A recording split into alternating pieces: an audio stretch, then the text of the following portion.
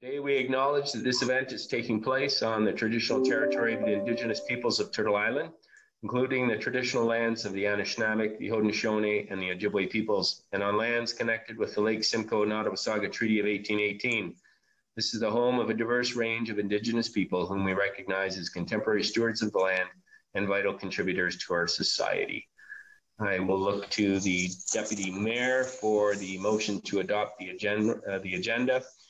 And the motion is that the content of the Strategic Initiative Standing Committee agenda for September 9, 2020 be adopted as amended.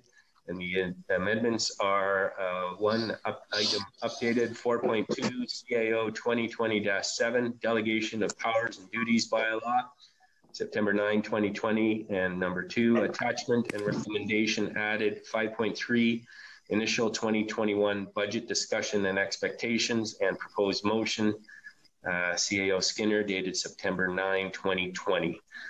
Are there, Councillor, any questions or comments before I call the vote?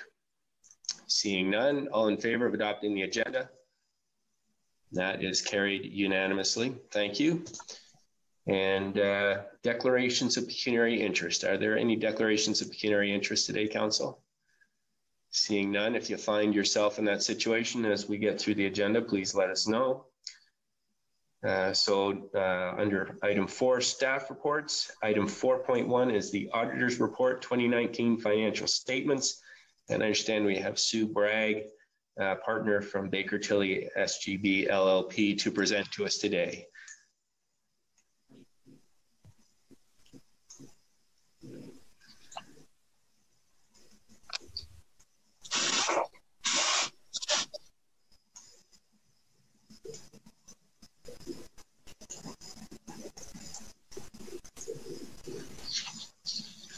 Here's that Sue is with us, so if she can unmute her audio and her video, that would be great. Sue, are you able to hear that and to join us?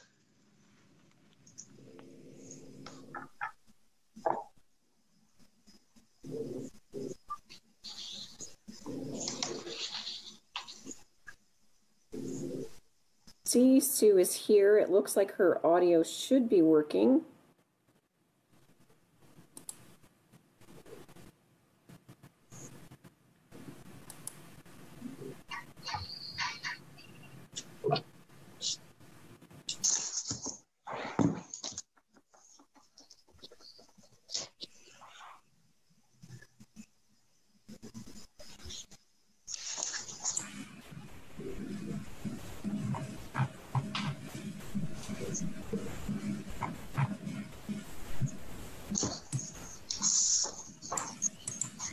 If I could, Chair, I could mention to Sue that there's a little arrow in the bottom of the screen near the microphone where one could choose from several microphones should you happen to have more than one on your computer. Okay. Hopefully that's of assistance.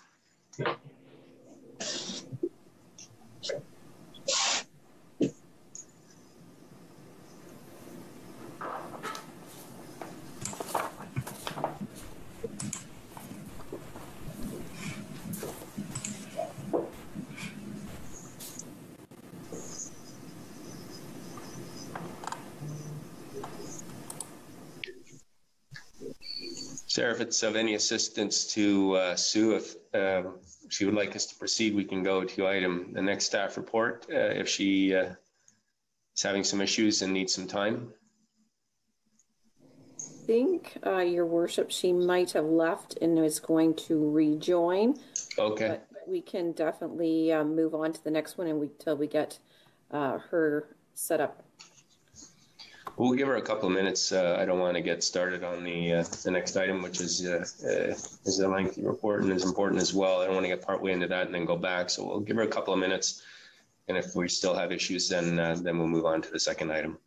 I believe we've lost Councillor Comey. Okay. Chris, maybe you can reach out to Councillor Comey and see if she's having difficulties.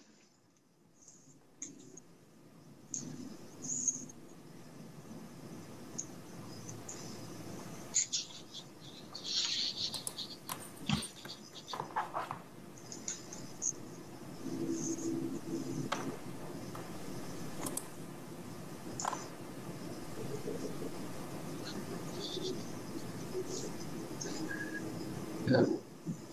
Oh, there's Sue. Hello. Hi, welcome, Sue. We've got you now online, but I'm going to ask you to pause just for maybe another 30 seconds to see if we can get Councillor Comey back.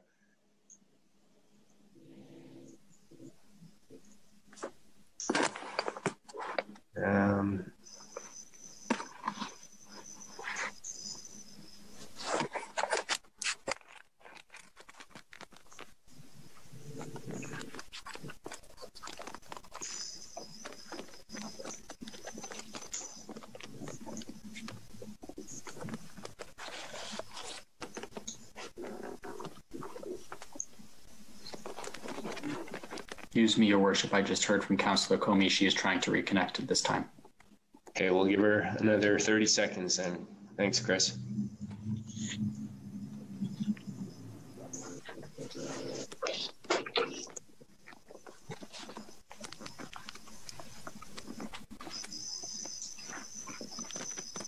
Okay, well, it looks like we have Councillor Comey back.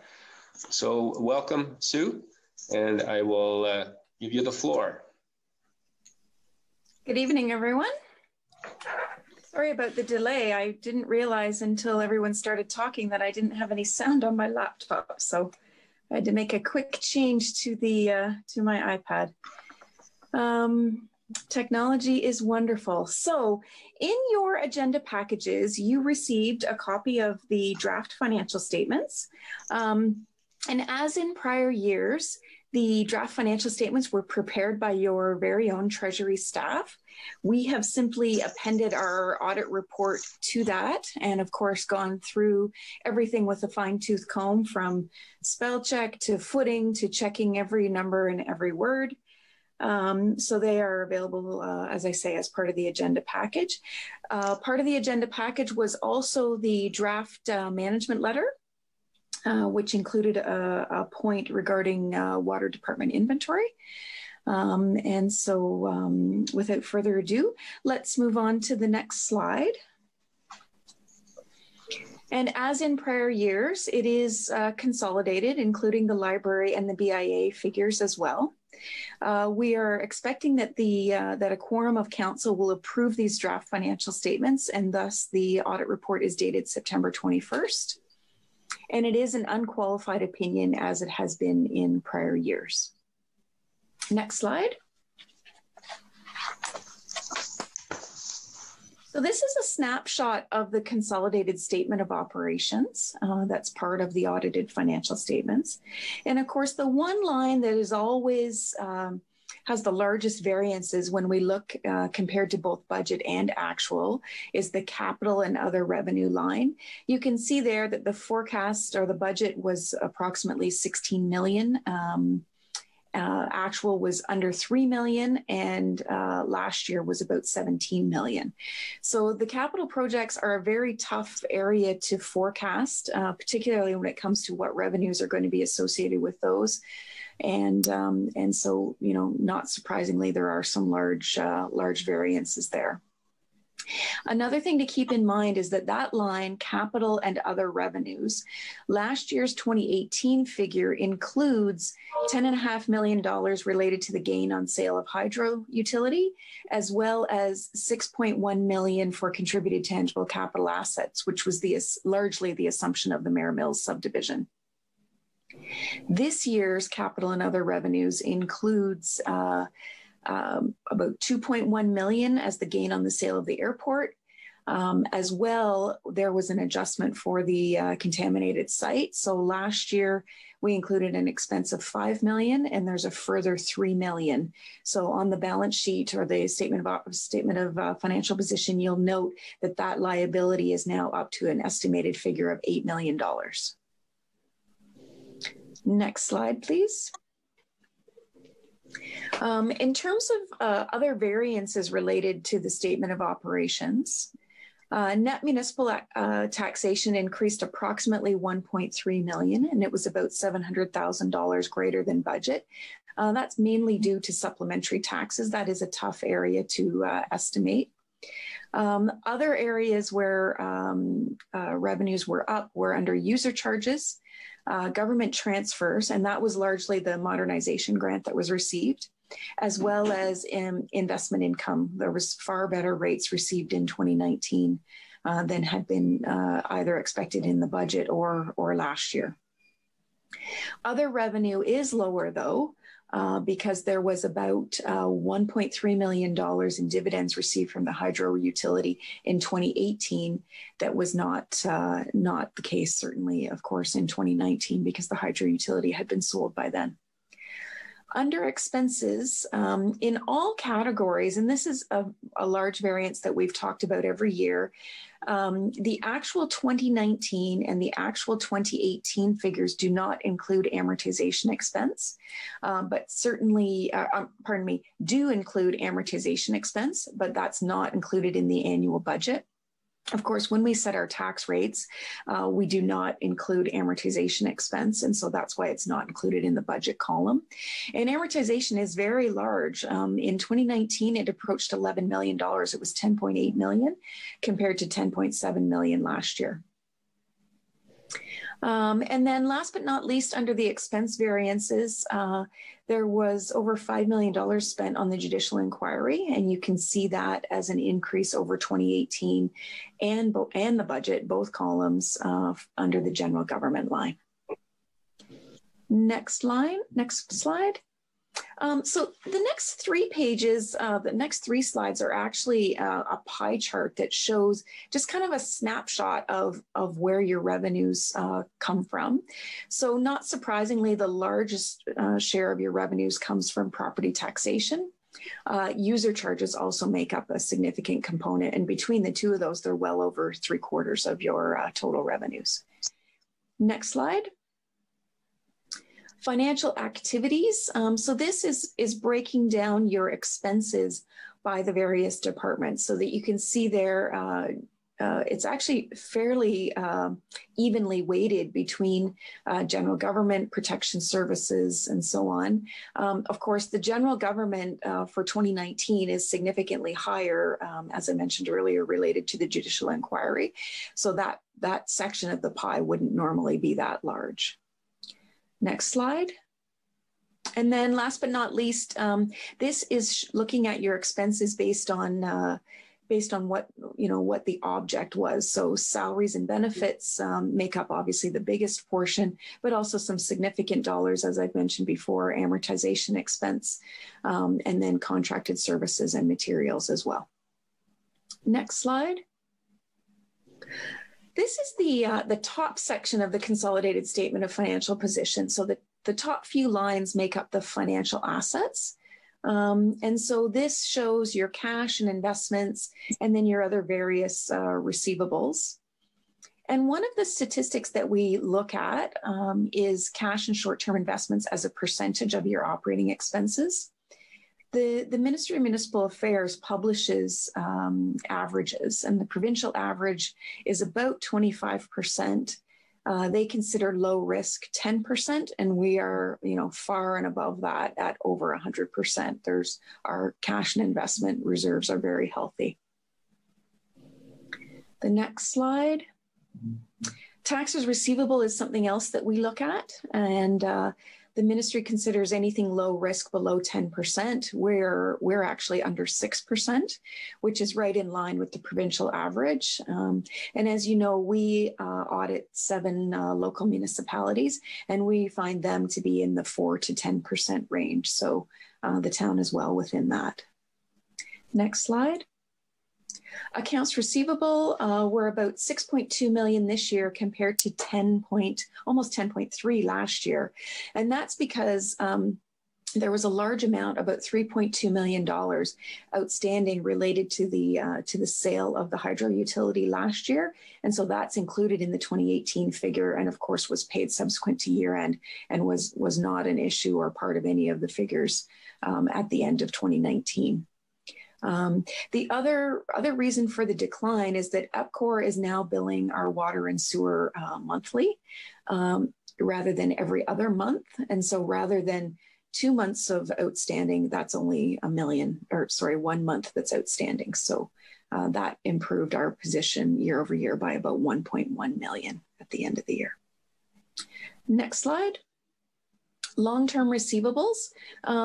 This is up in the $10 million range, and previously it had been much lower than that. But part of the EPCOR deal was that there were several different debt instruments, 4 in total, that were assumed, and so those appear both under long-term receivables and as part of our long-term debt, because as part of the deal we had to assume those debt instruments, and they are, you know, while I know that that entire amount is really what we need to look at, it's listed in the long-term debt note as 4 separate debt instruments because they are 4 separate instruments, and that's how we have to disclose them. The remaining balance in this $10 million figure is made up of receivables from benefiting landowners for water and sewer servicing that's happened over the last number of years. Next slide. Now, this is just a snapshot of the liability part of the statement of financial position. And you can see that accounts payable, accrued liabilities, and accrued interest is up considerably from last year. And that is because, sorry, I just need to refer to my notes here quickly. At the end of the year, there was about $1 million in development charges owed to the county and the school boards for their share of the DCs. And in 2018, that had been paid prior to year end. This year, that wasn't the case at the end of 2019. The other item I want to highlight before we move on, although I will talk about it again on a later slide, is that the liability for a contaminated site, so related to the terminals, has increased from 5 million to 8 million during 2019. Next slide. This is deferred revenue and obligatory reserve funds. So we have to set these funds aside, and therefore on the statement of financial position, they're recorded as a liability. And you can see that the Development Charge Act funds increased, you know, about $9 million over the course of the year. There were significant additions to development charges from developments such as Eden Oak, Law Cranberry Resort, and also the Monaco development. Next slide. Long-term liabilities. You can see that there were certainly no new long-term debt taken on during the year, but there were regular repayments made throughout the year. This slide, we've also shown the liability for the contaminated site. And one of the statistics that we look at is what are your debt service payments as a percentage of revenues. Both the provincial average and what the ministry considers low risk is in the 5% neighborhood. We're up just a little over 8%. And when we calculated that percentage, we did take out the EPCOR related debt because that's really just offset between the receivable and the long-term debt. If those figures were included, this percentage would approach 9%. It would be about 8.8%. Next slide. So this is the total net financial assets. So if you were to liquidate all of your financial assets and pay off all of your debt, there would be about $34 million remaining in theory. And it's interesting, when the ministry looks at this, at net financial assets, they actually expect you to be in a net debt position, which certainly you are not. And so while I know this shows as negative 100, it's actually a positive thing because they are expecting that you would have net debt of about 50% of your municipal tax levy, when in fact you have net financial assets equal to your municipal tax levy. So it shows kind of funny on the slide, but that is that negative 100% is definitely showing you much better than low risk or the provincial average. Next slide. Tangible capital assets, obviously it's the biggest figure on the statement of financial position. So it's a place that we spend a lot of time on. And the figure stayed relatively the same year over year. And that just means that the amount that was amortized and the additions to capital assets were roughly the same. And the one ratio that we look at is related to asset consumption ratio. So that is how much of your capital assets have already been consumed or amortized. And you're in about the 41% range, and low risk is considered 50%. So you're, just below what the province considers low risk, and pretty much on par with what the provincial average is. If we look at the next slide, we can see what the various components of that are. And obviously land shows, fully in the green because all of that is remaining. We don't amortize land. It really doesn't change in value. But you can also see that in the areas of machinery and equipment and vehicles, certainly more has been amortized on those than is the case if you look at buildings or our linear assets. The linear assets include roads, water and sewer lines, sidewalks, that sort of thing. Next slide. So just some other disclosures that I want to make sure that council is aware of when they go through the financial statements. I mean, I'm sure you've all gone through this word for word, but just some notes that you wouldn't necessarily see in other municipal statements if you're looking at them. So of course, the one that I've mentioned already is the liability for the contaminated site related to the terminals. Also note 19, we've disclosed the commitment and the dollars related to the judicial inquiry. And as I mentioned, those expenses are included on the general government line on the statement of operations. Note 20 discloses the details on the sale of the airport. And it calculates the overall gain on sale. So you can see in that note that the finance staff have detailed, how much was received, how much was spent on legal costs, what our original cost was, and the difference between all of those figures is the gain. So not to be confused with what the sale price was or what the cash was that was received, but that for accounting purposes is the gain on the sale of the airport that's detailed in note 20. And then last but not least, note 21, unfortunately, this is a note that we've had to include in all of our assurance financial statements that have been issued since March. And so this details what exactly the town has done related to COVID-19. Next slide. So as I've said before, note 11, the accumulated surplus note is my favorite note. So the town's total accumulated surplus was $245 million at the end of 2019. And that accumulated surplus is made up of several different components. And keep in mind that the accumulated surplus is the difference between all of your assets and all of your liabilities. It doesn't necessarily represent cash in the bank. And the main reason for that is that, a large portion of that, 245 million, is invested in tangible capital assets. You can see that figure there at 188 million. The current fund surplus is in a negative position, and that is because the liability of $8 million related to the terminals is included in that figure. It is broken out in note 11 so that it's clear for the reader, but for purposes of this slide, we've grouped it. And then you've got reserves and reserve funds of about $65 million. And again, that's an allocation of your surplus. It doesn't necessarily mean that you have that much money in the bank, although, as I mentioned earlier, your cash balances are very healthy.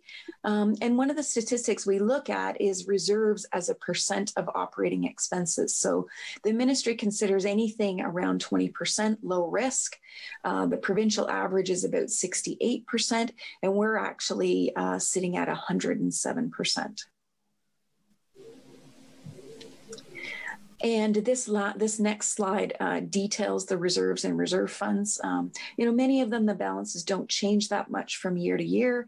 But if you look under the first line under reserve funds, that is the current purposes balance. And it was depleted significantly. There was about $2 million taken from it related and used for the judicial inquiry. And then in contrast, the last line that we see there, the Collis share and airport sales, that reserve fund is sitting just under 18 million, and it increased during the year, of course, because of the sale of the airport. So in closing, I want to make mention of a couple of things. So the first is thank you so much to Marge and her team for their assistance. I mean, as you can appreciate, with having a completely remote audit and many of us working from home on certain days, accomplishing the audit was no small feat for Marjorie's team, or ours for that matter. And so thank you very much for that. Also want to take this opportunity to wish Marjorie a very long and happy retirement. And last but not least, we're looking very much forward to working with Mike Switzer under his leadership in the coming years. So I'd be happy to entertain any questions that anyone may have.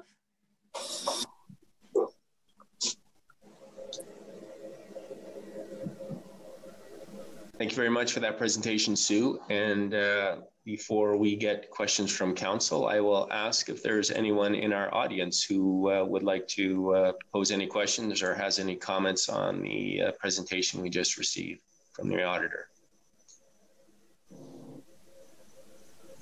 Sarah, do we have anyone who would like to speak to that in our audience? A couple of attendees, and anybody wishing to speak, they can either press the raise your hand feature at the bottom and we will unmute you, or you can enter your question in the chat. And it doesn't appear that anybody wishes to speak to this item at this moment. Okay. Then I will look to council. Council, are there questions or comments on the presentation we just received? Councillor Hamlin, and then Councillor Doherty. Hi. Thank you so much, Sue. That was a great presentation. I like how you pulled out the financial statements and made them into charts and summarized it. So I have just a couple of questions. One, you did a pie chart on showing how the expenses of the town were divided. And there was one that was almost 22% and you called it environmental. What does environmental mean in that context? Environmental is water and sewer mainly. I see. Okay. Yeah. And also, could you just explain why the contingency for the contaminated site, which of course is the terminals, as you mentioned, has increased from 5 million to 8 million? Well, my understanding from talking to finance and looking at the reports from the consultants that had looked into this was that it's sounding more and more like the minimum amount that's going to be required to deal with that issue is $8 million. Last year, I think there was some thought that something could be done for about $5 million. And so that's why we increased the liability this year. Okay, thank you. Also, you showed the amortization of tangible capital assets, which is a bit of a mouthful for me. But as I understand amortization, it's an annual decrease in the value of an asset to show it's reducing value. Do you know how that compares? Like, we've heard lots at council meetings before this one about our asset management plans, where we're trying to save every year to replace assets because they're wearing. Do these two things relate at all, or are they totally separate? Unfortunately, they don't relate, because for purposes of the audited financial statements, we have to base the cost and therefore the amortization on what the purchase price was historically. And of course, with inflation and everything becoming more expensive, there's absolutely no way that the town would be able to replace their existing assets based on the cost that's included in the audited financial statement. So I would think, and I haven't spent a lot of time looking at the asset management plan, but the numbers that you would see there would be far higher than what you would see here on the audited statements. Okay, and then I just have one other question. You showed a substantial shortfall in capital projects for this year, or for 2019. I think it was in the neighborhood of 20 million. Does that relate to the extraordinarily high reserves we have for development charges? Why those numbers? Like, do they? So I think what you're referring to, and we had taken a snapshot on one of the first slides of all of the sort of other revenues. And you're quite right. There was a large difference between what was budgeted to come from contributions from obligatory reserve funds. Like, it was in the neighborhood of about $13 million, and only $2 million actually got pulled from those reserves. And that was because projects didn't get completed to the extent that we thought. The other difference between last year and this year was that last year included about 10.5 million related to the hydro sale, whereas this year included only just under 2.1 million related to the airport sale. And then the other major variance would be last year's capital revenues included over $6 million related to the assumption of the Mare Mills subdivision. And this year there were no new subdivisions assumed. So lots of different factors in there. And that's probably one that you will want to look at on the bottom of the statement of operations to see the various lines, because lots of different factors affecting that one for sure. Okay, well, thank you so much. All right, Councillor Doherty. Thank you, Your Worship. And this question, it may be for Sue, or it, excuse me, oh, excuse me, maybe for our treasurer. Excuse me, and the, oh dear, excuse me. Wow. It's been suggested that we could have or had the option to set up a liability line for the judicial inquiry, similar to what we did for the terminals, so that it's showing separate from all of our other expenses, and it also shows, I guess, as an unusual item. Is there a particular reason why we did it the way we did it? Perhaps you could explain that to me. Sure, I'll try, and then if Treasury staff want to jump in, they're welcome to, of course. So first off, like the issue of the terminals is a little bit unusual because we have set up that liability, and so it shows on the statement of financial position. But the judicial inquiry, that money is spent and gone, so it's not a liability. We haven't tried to estimate further costs that are coming for the judicial inquiry. What's included in these statements is just what has been spent. I mean, there could have been a small amount that was owing at the end of the year that would be included in accounts payable, but it's not the same accounting issue that we have for the terminals, because in that case, we've basically set up an estimate of what we think that liability is for that contaminated site. In terms of presentation of the expense, perhaps Treasury needs to speak to that, but certainly from an audit point of view, I was quite happy not having it shown as a separate line, because they did include the disclosure of the expense separately in note 8. And so it's clear to a reader how much was spent on that line. And I don't know whether Treasury has any further comment on that, but. Marjorie, would you like to add to that? Certainly, Your Worship. It was my feeling that after the point in time that Council had approved the fact that we should go ahead with the judicial inquiry, it became a normal operating expense, which is why I wouldn't consider separating it from the other expenses, because once committed, we have to pay no matter what.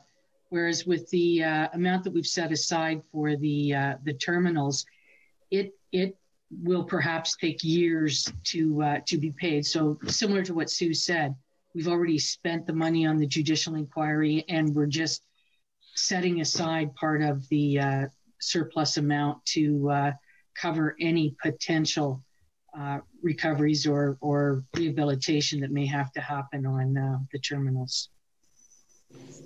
Any follow-up, Councillor Doherty? No, thank you very much. Council, any questions or comments on the audit report?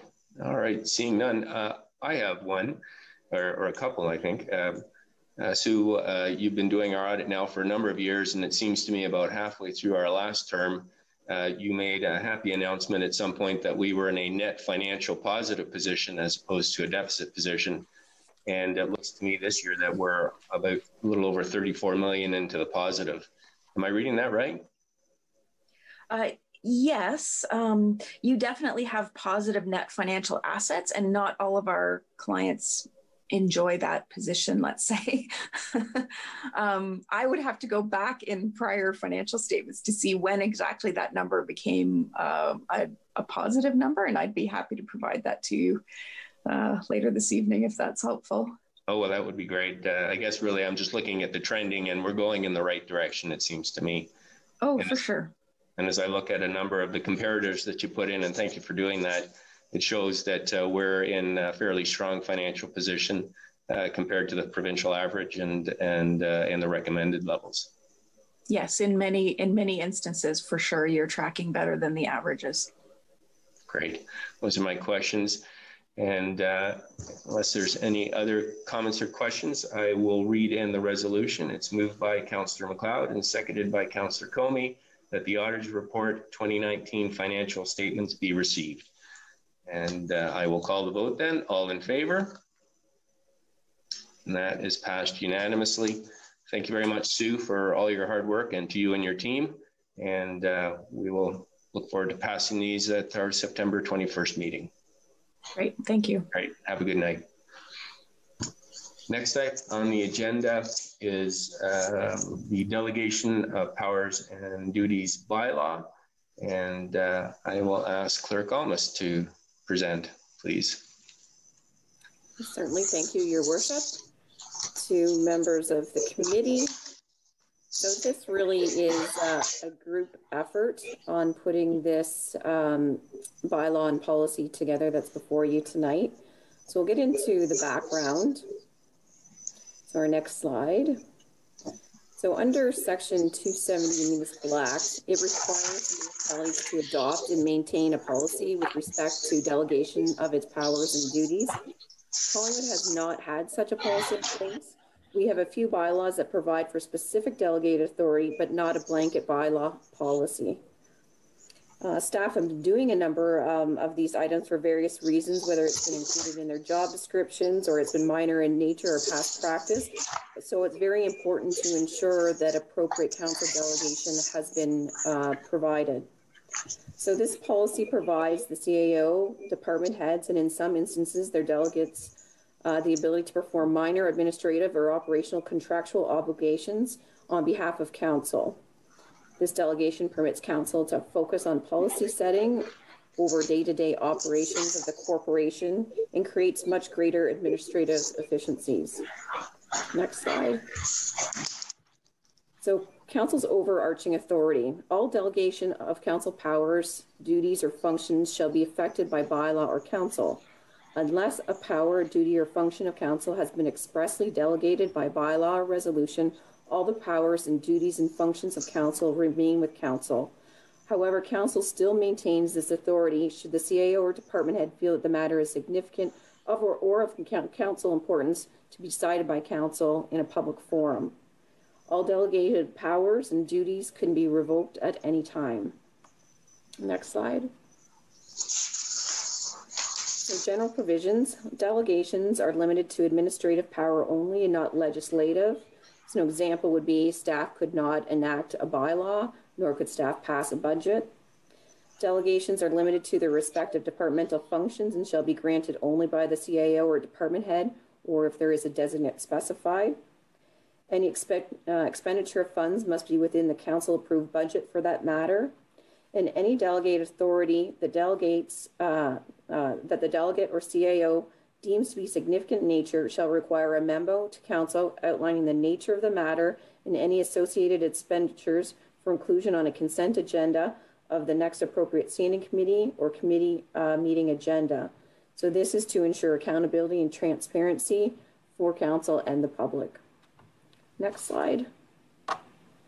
Designates, where council delegates a power or duty to a delegate. The delegate may appoint a designate to fulfill the responsibilities of that delegated power or duty only where expressly permitted.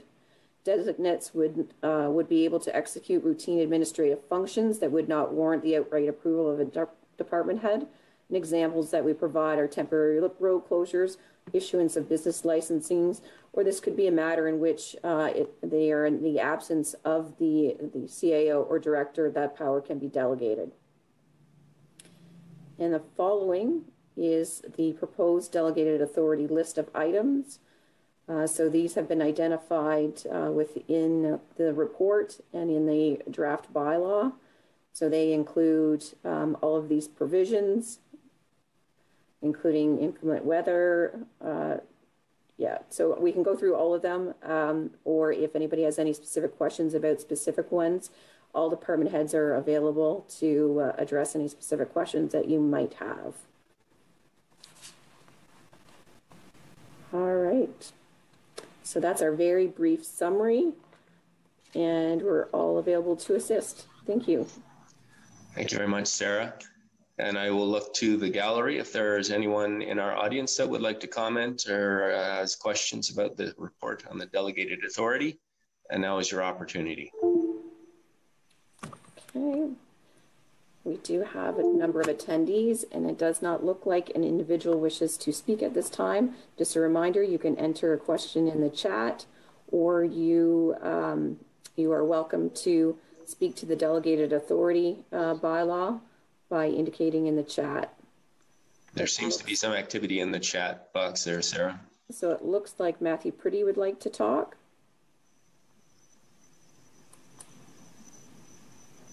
Okay. All right. So Matthew should be able to speak. Matt's joining us by phone. Are you, Matt, go ahead. It looks like you've been unmuted.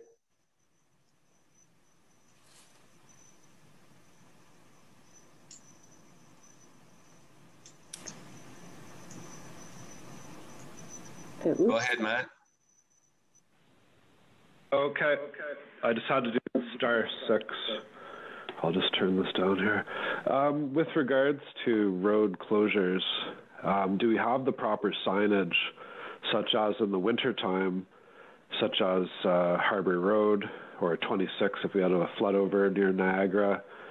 Do we have the proper signage for climate change issues, such as floods, high wind, high water?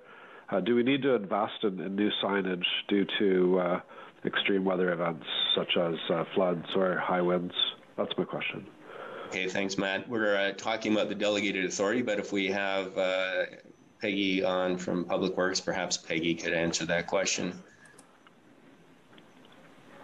Good evening. Yes, we do. Yes, Public Works has a supply of road closure signs and barriers and things that we need for all kinds of different emergency closures. Okay. And certainly we do have a budget. If we need more, then we do have an operating budget where we can purchase those under. Okay, that's good. Thank you. I just wanted to add that, and I'll stand by. Okay, thank you. Is there anyone else, Sarah, that's from the gallery? Does not look like there's anybody else wishing to speak to this matter at this time. Okay, thank you. Well, then I'll open the floor to council. Council, are there any questions or comments? Councillor Jeffrey. Thank you, Mayor Saunderson. Through to the clerk. I think you were answering my question as I was writing it down, but I just wanted to clarify. My question was how soon after a delegated authority was used was it reported? I think you said the next council meeting. Is that what I heard? Is that correct? Yeah, so that's great.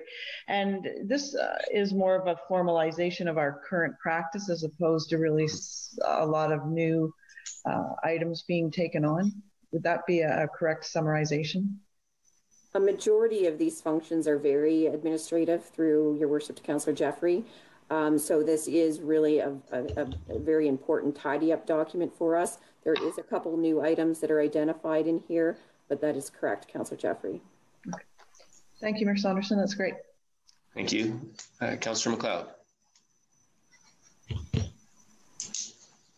Thank you. Through your worship to the CAO on this topic, we are currently under delegated authority and have been since March the 16th. Director Skinner, or CAO Skinner.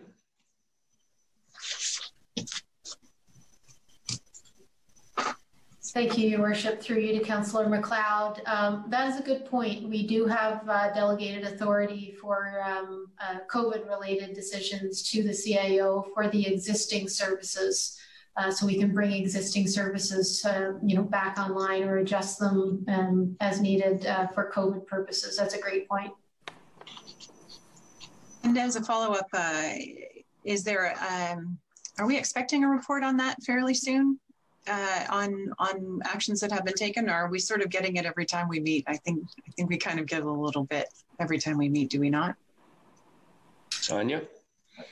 Through you, Your Worship, to Councillor MacLeod. We do try to keep you informed each time that we have used them, but I would defer to the clerk. I believe that we were, there was a requirement to provide a summary of the use of the delegated power over time. Could you please clarify if we need to do a full summary? Certainly, through Your Worship to CAO and Council. I believe that it was at the end of, actually, I would prefer to look at what it actually says, and I'll advise Council, but it was either through the regular updates provided by the CAO or a summary at the end of the COVID event. So I will look and confirm. Okay. One last follow-up through you, Your Worship. When do we expect the COVID event and thus the delegated authority to be over? I know the province has said so, but the county has not. At what point does delegated authority end? CAO? That's a wonderful question. Thank you through Your Worship to Councillor MacLeod.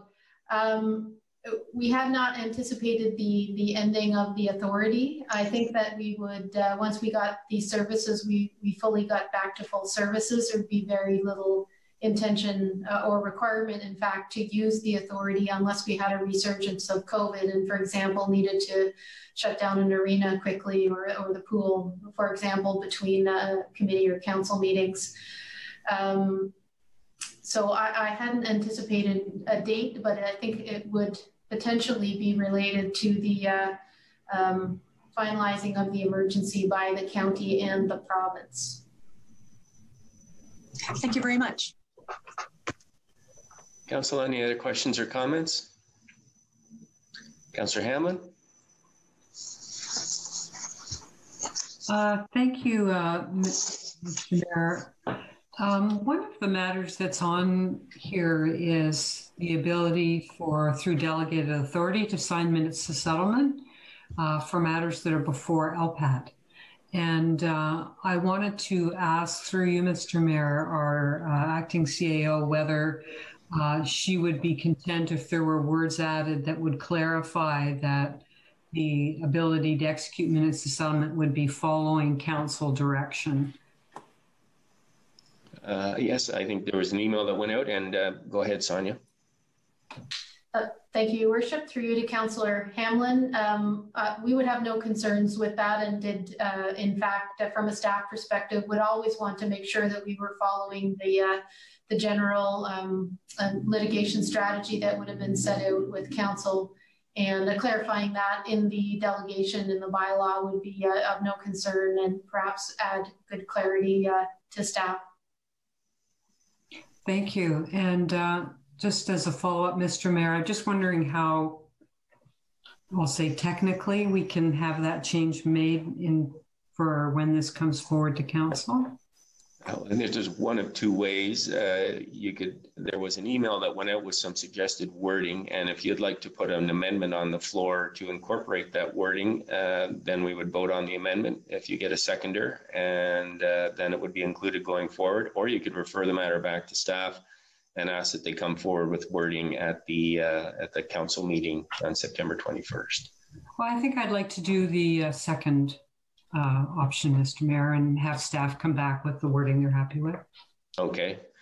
So then what we will do is move forward with the motion today with the format that it's in, on the understanding that staff will come back at the council meeting with suggested wording to include the amendment that you're suggesting. And I'm just going to look to the clerk to confirm that that's going to work, so that we deal with this up front to make sure we're going to give ourselves the room to do this. Sarah?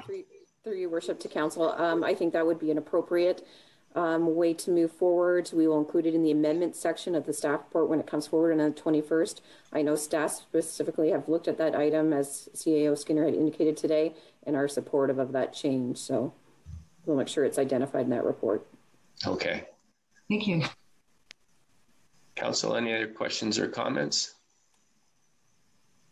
Before I call the vote, just a comment to commend staff, Sarah, for this work. With the public notice policy, this is something to clean up and get our policies in order to comply with the legislation, and it's a thorough job, so thank you for that. Perfect. Thank you.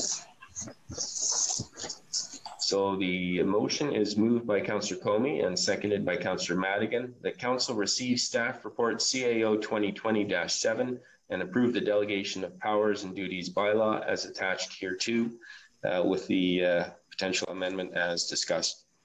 And I will call the vote then. All in favor? And I'm just looking at Councillor Comey. When calling the vote on the delegation bylaw? Okay, good. So that is passed unanimously. Thank you. Item 4.3 is CSS. Can you not see me? Okay. Sorry, guys. It's really wonky. Okay. CCS 2020-6, path forward, the Collingwood terminals. And I will look to CAO Skinner. Thank you, Your Worship. And I will look to Executive Director Culver to talk about this report that he's done quite a bit of work in putting together. Thank you. Go ahead, Dean. Thank you, Mr. Mayor, members of council. I would say, before I take any more credit, CAO Skinner put a tremendous amount of work into it beforehand and has been right by my side through the development of this report. I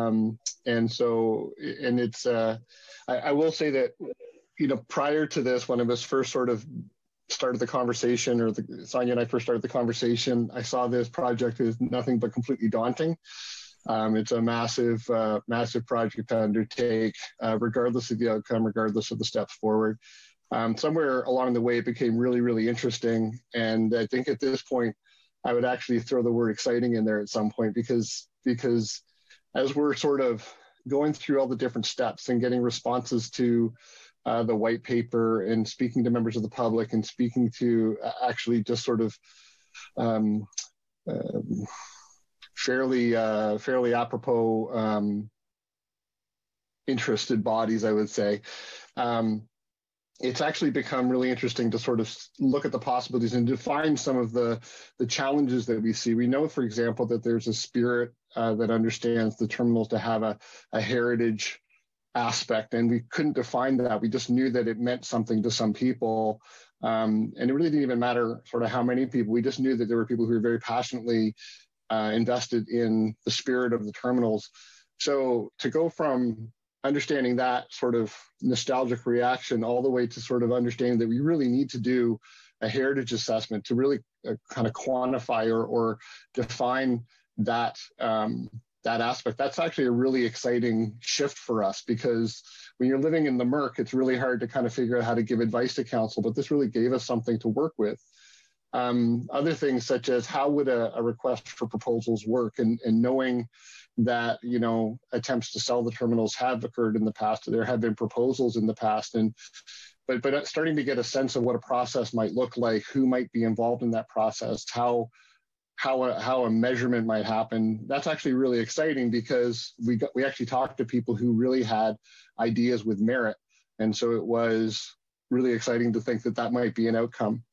Along the way, obviously, we have this conscious parameter of cost. We know, for example, that the liability has risen to $8 million. We know that the redevelopment cost is significant for a municipality of our size. And so, we had to live within sort of the fiscal parameters that we understand, at least atmospherically, around this project. But along the way, I have a sense of optimism that I can say the sense of optimism. I have a sense of certainty that we are providing you with a solid recommendation from which we can work forward. So to quickly go through that, as I mentioned, one of the recommendations is that we conduct a heritage assessment. I spoke to a really intelligent gentleman, Sean Fraser, who works with actually with MMAH now, but he's a provincial policy advisor. And he talked about the value of it and how it actually happens, what a statement of significance means, and how it will allow us to develop characteristics or an understanding of characteristics for the terminal, that whether the ultimate fate of these buildings is to be knocked down, we still have an understanding and we know what we can do in replacement of the building or to preserve and look after that. Those attributes. If the building is to remain and we have a solid proposal, we can learn what attributes need to be protected and preserved through an RFP redevelopment. So we learned that was a really good idea. So that's one of our recommendations. Obviously, we're also recommending that we move to a request for proposals, looking for a public-private partnership. Sonia has a great deal of experience in P3s. I have much less. I've been learning as I go. I do think that we're in agreement that we need to provide secure some P3 expertise to help guide us in this process so that we can understand what's in the best interest of the community, as well as what is our best opportunity to develop a solid working partnership with a positive outcome. We've estimated through a number of contacts that could cost as much as $300,000 to run that process. And we identify it as an upset limit because there is some potential for it to go beyond that. We're pretty comfortable with the $300,000, but we want to work in partnership with council so that you have the understanding that we may come back and suggest a higher number depending upon how we go about developing this process in conjunction with experts. Obviously, we have a recommendation in there, and I think it goes with it saying that any proposal, the recommendations of a guidance group that we'd be forming would come back to council for final approval. And then the final recommendation is requesting a placeholder of $3.5 million. And the reality is that there is almost no way that this is not going to cost the town of Collingwood some money. As we understand, there's an $8 million liability. There's a much bigger number for having the buildings remain under town ownership and under town management. But there has to be an investment. We're certain of this based on a number of things, not the least of which is the property just needs work. So the road itself, as everybody I believe is aware, is in dire need of upgrade. It needs to be, we're pumping it out twice a week now, getting water out of the way as it deteriorates. The parking conditions there with, triple the normal volumes of traffic out of the harbor this year. We need to fix parking. We need to formalize parking. There was a waterfront master plan. So these are all investments that effectively relate to the terminal buildings. And so as we go through the process of determining what's going to happen with the terminal buildings, this would be, for lack of a better word, our skin in the game. We'd be looking at some sort of investment in partnership with a proponent and understanding, and want council to understand that there is an investment. It may result in something that we have to do regardless of whether the terminal stay up and down, but it is something that we're going to need to do. So those are the recommendations. I think the report goes into some detail about sort of what a heritage assessment does. It reflects on the public policy objectives that were identified through the white paper. I guess at this point, I would just suggest if you have any questions, Sonia or I can try and help. Thanks, Dean. Before we get to council, I will look to Clerk Almas to see if we have anyone from our audience that would like to comment on the staff report on the terminals. of people present. If anybody wishes to speak, please advise us in the chat. We do have an individual, James McCrimmon, that would like to speak, so we will unmute him. Okay, thank you.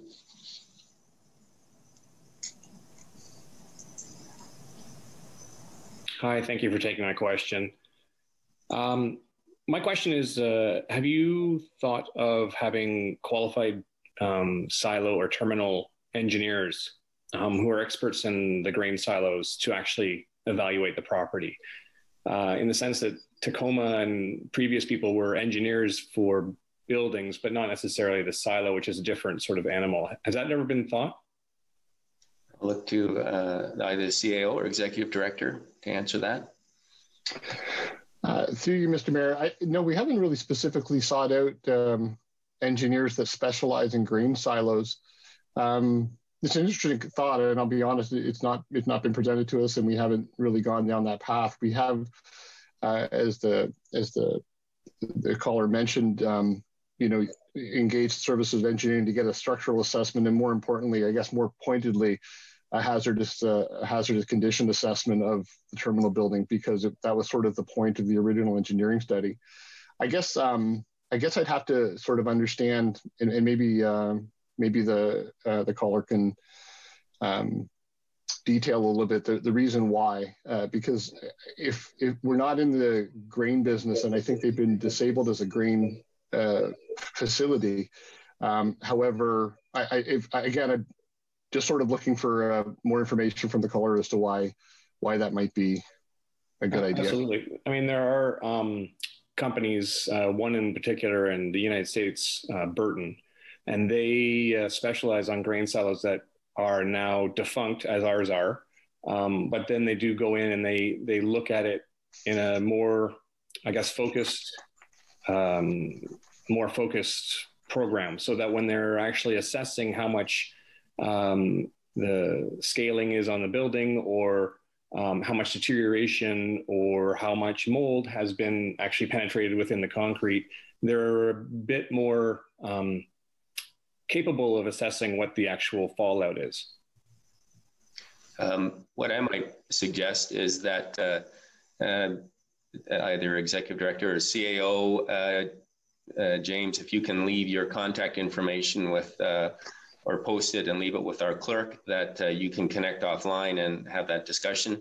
I see Sonia has part of her card up, so I'll ask CAO Skinner to comment as well. Go ahead, Sonia. Thank you, Your Worship. Through you, I had talked with Dr. McCrimmon a while ago about some of his interests and ideas, so we have exchanged contact information. And I would just summarize briefly that I think if we had a specific purpose for the silos, we might invest in some more, or for that matter, ask the proponent to invest in a more detailed review for a certain purpose. And I appreciate the input he's already provided. Thank you. Okay. Thank you. So is there any follow-up to that, Mr. McCrimmon? Well, one last question. If there were a proposal made before September 2021, is there a possibility that the council would be able to review the proposal? Well, I wouldn't make a commitment off the top. We have procurement obligations, and my understanding is that it would have to go through those proper channels. That's not to dissuade you from submitting anything, but I think any decisions that council makes with staff input would have to be done through an open and transparent process. But again, I would invite you to contact staff offline and follow up on that. Absolutely. Thank you. Thank you. Sarah, do we have anyone else? Your Worship, Matthew Purdy would like to address the committee. Okay. Go ahead, Matt.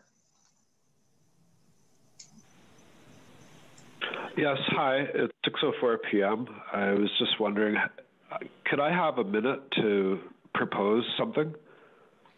Well, you can phrase it in as a question, Matthew. Yeah, that's put it on the table. Right. And we've got a full schedule, so you've got to go ahead. Okay, so my vision for the elevator would be something of a tourism spectacle. Is it possible to make the top floor into a tourism museum? The one idea I had was a museum. Director Culver and Sonia, the CAO, Sonia, how about considering a museum approach with a private-public partnership that might be condominiums for the ship, sailboat, waterfront master plan? What about using more of a museum approach regarding the history of the shipyards? Like, look at Duluth, Minnesota. Everyone's got to look at Duluth, Minnesota's live camera and their harbor. It's just beyond anyone's imagination. Like, that is a working harbor. What about a museum tourism opportunity with the elevator, an actual elevator that takes people up to the top platform where people can look out and see the bay and all this kind of thing, and make it a working, employed space that the town owns and runs with a private-public partnership, as is on that PDF. Over to you. That is my question and proposal. Thank you for that, Matthew. I think as we're hearing from Director Culver and CAO Skinner, this is an open process, and we're looking to going out to look at all options and explore all options. And if we are able to find a private partner that would do that, then that would something we consider. Go ahead, Executive Director Skinner. Yeah, I think. Thank you, Your Worship. I think something that needs to be sort of set up front is that there is no shortage of ideas. We've discussed with many proponents, many potential proponents, a wide range, an unfathomable range of concepts for the terminals. Mr. Purdy is suggesting another one, and that's a fantastic idea. But one of the things we're constrained by is the town's ability to spend the minimum base amount of $10 million to restore the terminals to their to a simply serviceable state, and then further develop beyond that. So that's a very difficult thing, which is why staff are proposing an RFP process that would where a proponent would carry the load of that financial burden. So, Director Culver, stage one is maintenance. The $10 million investment, as Councillor Madigan would know, step one would be just maintenance, and then we would go more fancy. Right now, it's just hold back, get it done, and what's that going to cost? What would you average that cost to be to keep it, to maintain it, to bring it up to standard so it's not a liability? What's that going to cost the town?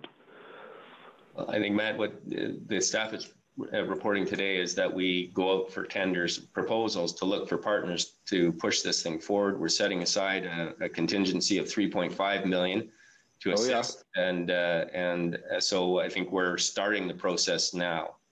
Sure. So I don't the know. Waterfront Master Plan. Very good. I will sign off here. The Waterfront Master Plan has to be followed, and we need to maintain the harbor. We got to bring it up to standard. We need more bathrooms down there. But good job on Heritage Road. Mission accomplished. It was re-leveled, and there's thousands of people down there this summer. And honestly, engineering and PRC stepped up, got it done, got it leveled, and the washrooms are deployed. Good job, Town Council. You did an excellent job this summer. It was a hell of a summer. So thank you. I'm going to mute myself. Thank you very much. Thank you, Matthew. And we still have 3 weeks of summer left, officially. Don't wish it away. All right. Is there anyone else, Sarah, who would like to address from the gallery?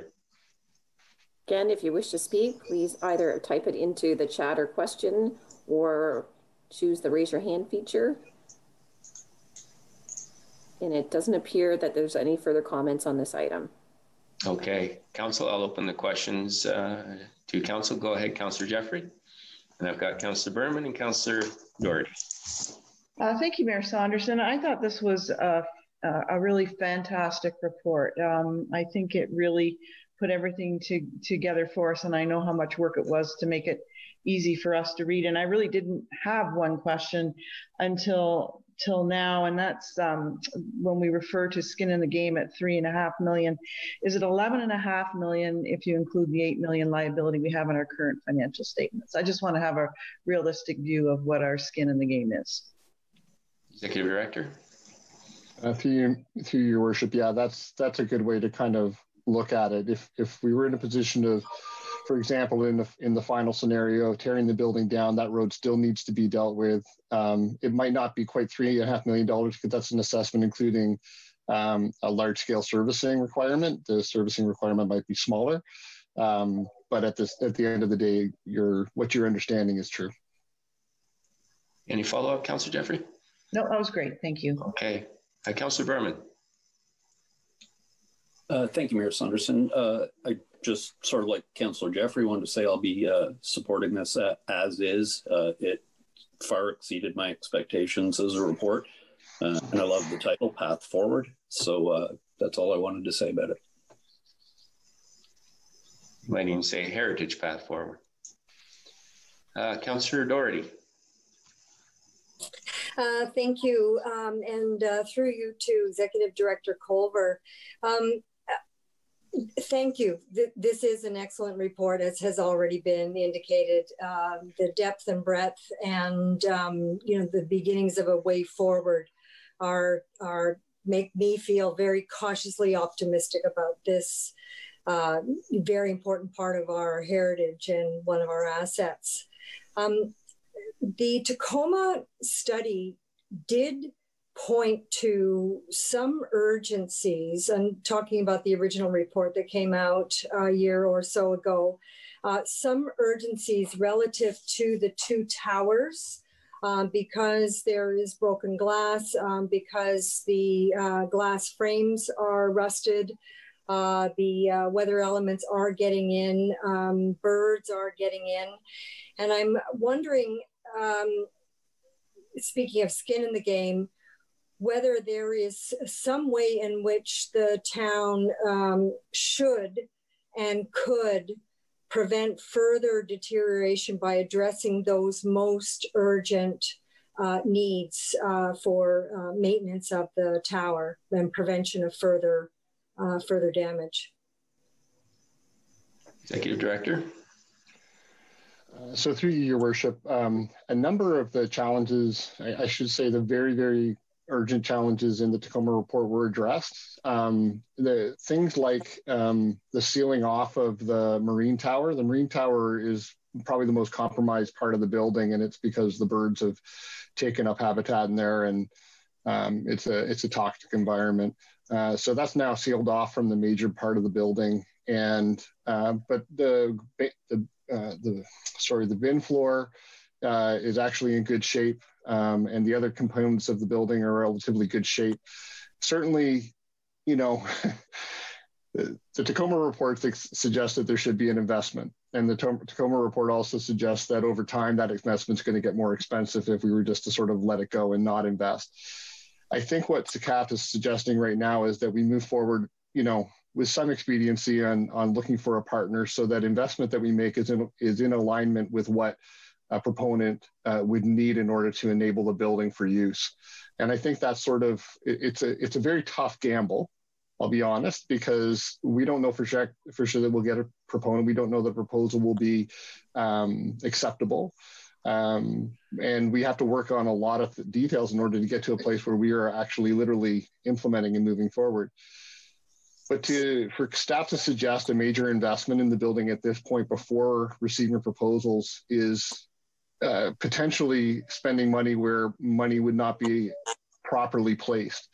So we're kind of in a bit of a quandary trying to figure out what the right step is, and this is the step that we've suggested, that we go and find a P3 partner and hold in reserve a $3.5 million amount to be used as an investment towards the ultimate survival of that building, should it be repurposed. Councillor Doherty. So if I can just restate your answer. So within the $3.5 million that you're proposing, some of that funding could go to prevention of further deterioration of the two towers. Dean? So through Your Worship, that would be part of the negotiation with a successful proponent from the P3. So they may say, for example, we just want you to get services brought in. We'll take care of looking after the building and getting it brought back to to an appropriate standard so that we can now redevelop it into whatever the future project will be. Or they might say, you know what, we really need you to do the rehabilitation of these components of the building, and they'd use the town stake money, and they'll take care of servicing the building. It could be a number of outcomes. So I'm agreeing with you. I just want to make sure we're clear on sort of, yes, there is still a TBD amount of a component of this project because we don't have a proponent. We haven't seen proposals. I guess I thought that your question really had to do with, would we invest in it today? And that's a tough question to answer because investing in it today may not be the right investment given what we're going to find out through this RFP process. So that's sort of, hopefully that helps. Skinner, I saw you had your card up there. Would you like to add to that? Thank you, Your Worship. Through you also to Councillor Doherty. After the report from Tacoma, Council had approved some immediate items for maintenance. So there was a closing off of a number of windows. There was tie-offs on the roof so staff could be safe while they were doing some of the work. I think there might have been a securing of some staircases, a number of things like that. And as of this year's budget, there was still, I can't remember exactly how much was in there. There are a couple different figures in my mind, but the largest one was 135,000. But I think that was all of that maintenance work, not necessarily the 2025 portion of it. Sorry, 2020 portion of it. And I would also want to look into just if any of that was slowed by COVID, because we may have some smaller amounts for immediate maintenance that should be part of the, typically would have been part of the operating budget proposed for 2021. If so, they would be minor amounts, but there is a short list of items that were proposed in the Tacoma study just to arrest immediate needs. And I think those are the ones that you might be talking about, and we haven't forgotten those. Thank you. Any follow-up, Councillor Doherty? Not at this time, thank you. Okay, Councillor McLeod. Thank you. And through you, Mr. Mayor, to Executive Director Culver, I too want to pass on my thanks, and not just for the report that you have created, but also for your enthusiasm that you appear to have developed through the course of this project. And you have spoken in previous times recently regarding projects that have been handed to you that you started with a sense of trepidation and ended up embracing. And so I, for one, am glad to see that that we are contributing to your personal growth.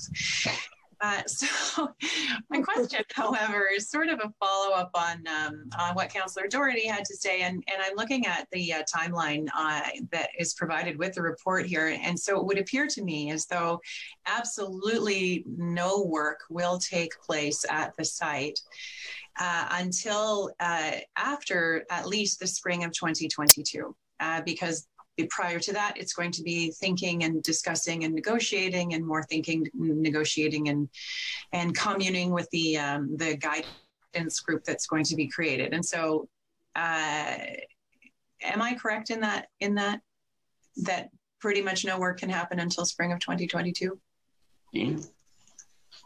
Through your worship, I think as CEO Skinner has mentioned, there's some minor sort of operational expenses we take to sort of look after things, keep things maintained and lubricated for whatever that means.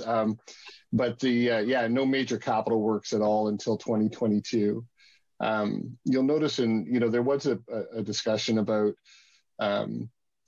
putting forth the idea of securing legacy funds to advance the road part of it. And I think there's two parts to this that department heads and kind of came back with, which is one is there's a previous discussion about postponing decisions on the legacy fund. And so we wanted to honor that recent decision and not sort of put a challenging quandary in front of council. Second thing was that until we get into conversations with a public-private partner, it's probably prudent for us to hold back until such time as we know what the essential need will be in that partnership.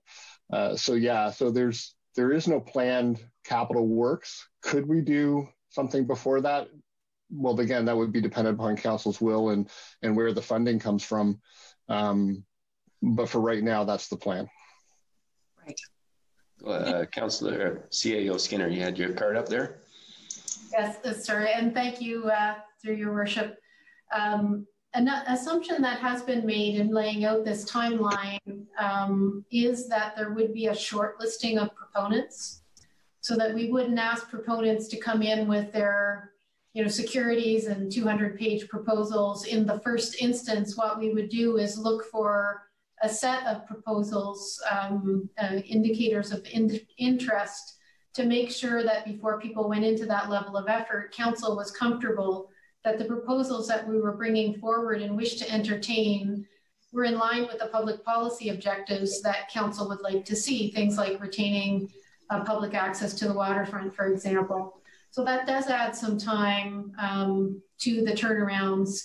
And I think if anything, this timeline is doable, if even slightly generous, but I wouldn't want to be back with council again saying, whoops, we meant a year later than that.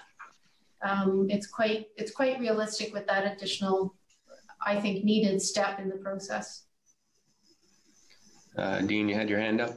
Yeah, sorry, just to add in, because as I mentioned before, you council have the best staff in the world. Dave McNulty has just messaged me to reinforce that we are getting back to securing windows this fall. So we have budget and we're planning to get that work done this fall. And that's likely the biggest liability from the original Tacoma report. So that is being addressed. It's budgeted for something less than $100,000. And we're still looking after health and safety concerns as a matter of course. So that's over and above any RFP outcome. That's something that we've done. But I wanted to pass that on because Dave is paying attention and helping me out in real time here. Thank you, Dean. Any follow-up, Councillor McLeod? Only to say that my question was not intended as a criticism in any way. I was just trying to be clarifying and to understand exactly what it is that we're doing here, and so that I can maybe curb my own enthusiasm a little bit. Thank you.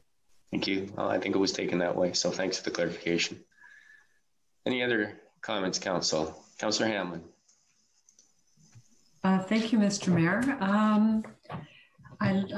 Firstly, a comment. I just love the outline here of how we're going to proceed step by step, and that we're going to retain a consultant experienced in private-public partnership matters.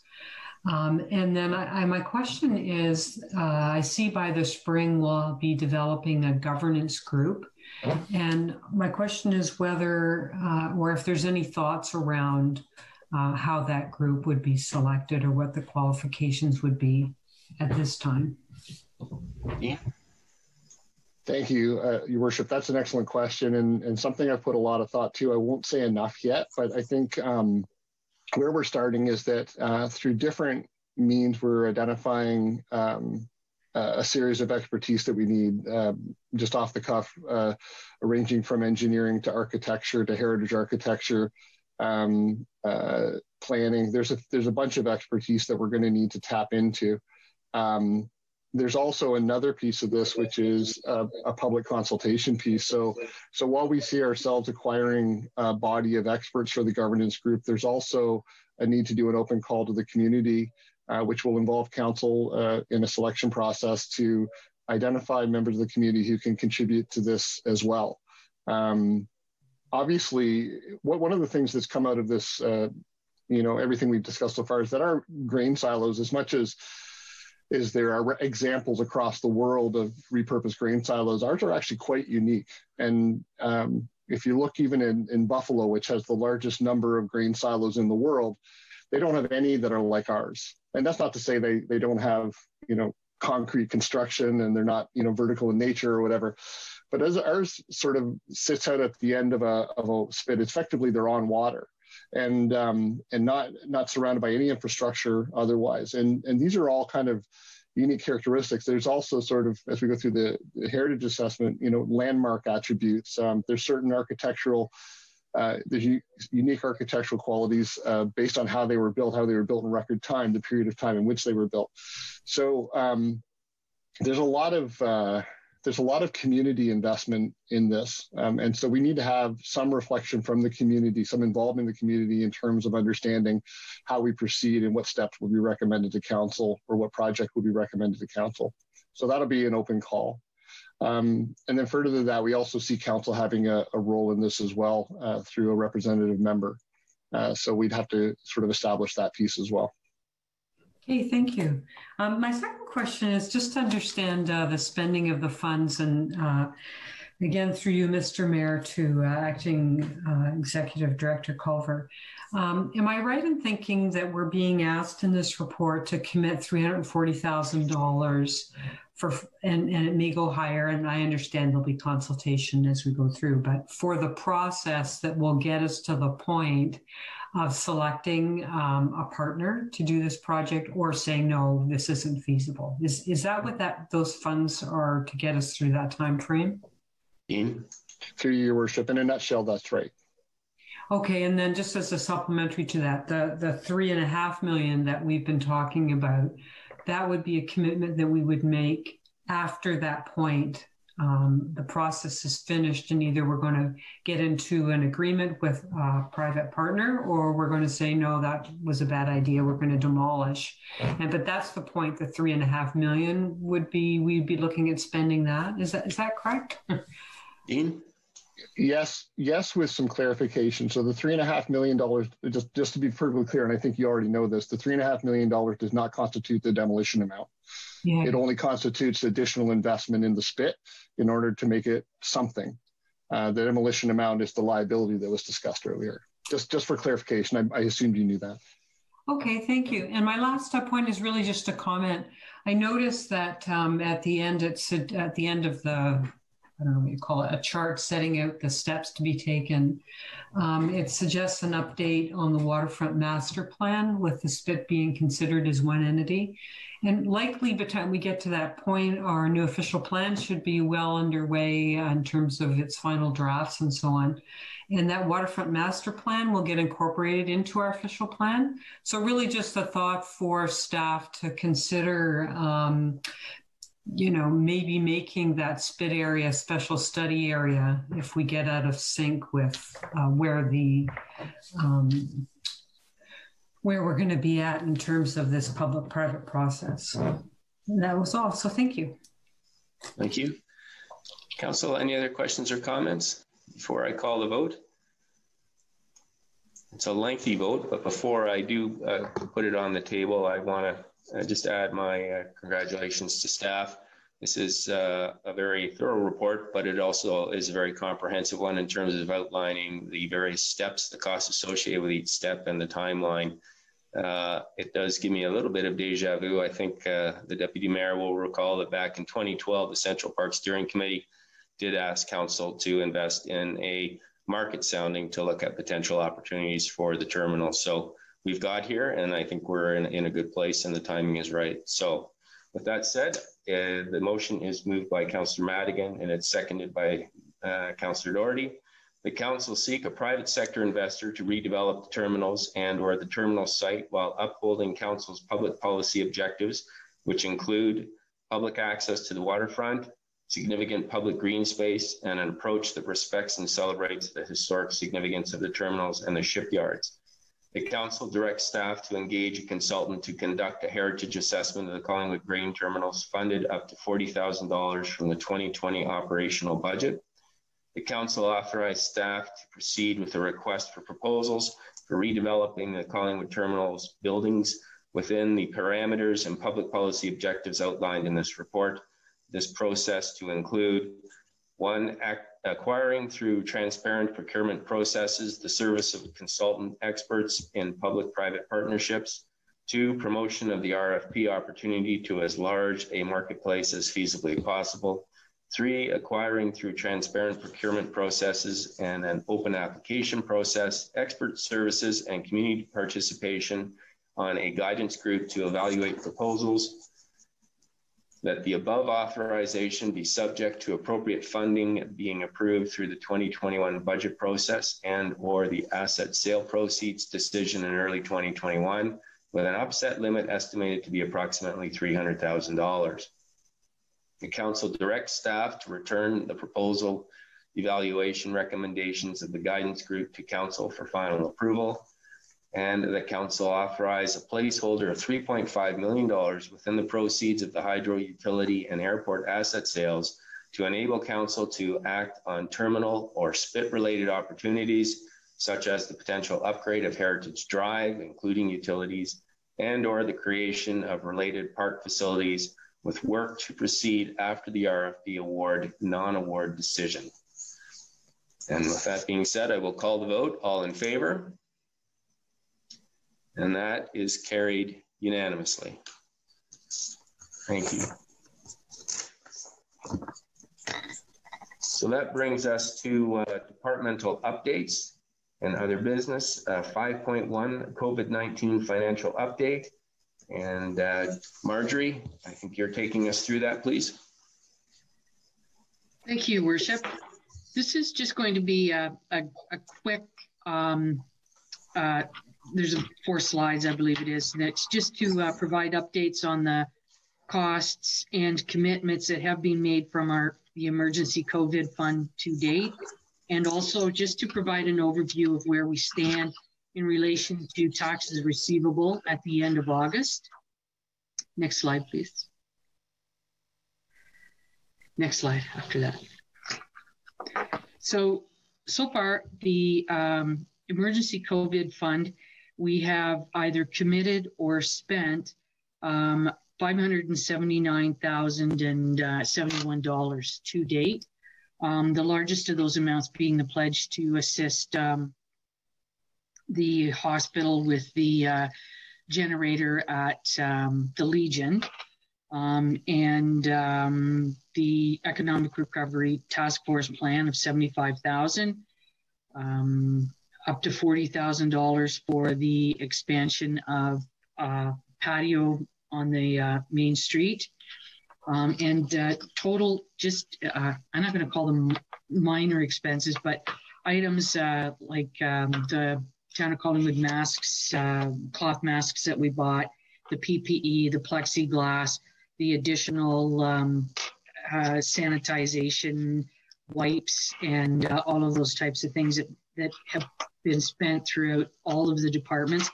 And that would also include the additional cleaning costs for the bus and a few of the other facilities that we have cleaning contracts out for.